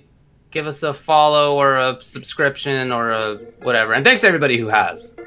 Yeah, seriously. absolutely. A bunch of people put in subs today, and high five to everybody who did. And, Curly gifted a sub. Thanks you very much. Also, guys, if you see anything you like or anything like that, don't be afraid to clip it. It makes us creating content a lot easier later on if we can just take your clips and use them. Not being honest. So, you know, you guys want to clip stuff, just do it. There you go. All We'd right. appreciate it. Inspirational words from Tubbleware. All right, let's bird him. I'm birding him again. Bird 'em. This is the second. You already did? Oh, I can't hear the Oh, bird. that's Yeah, I right. Now definitely you did can not hear hear it because I had clicked it. I had been birding them, but you guys couldn't hear it. But you Got can hear it. it now. That makes sense. We can. Thanks, OG Geek. Thanks, Spinning Bird Kicks. Later, guys.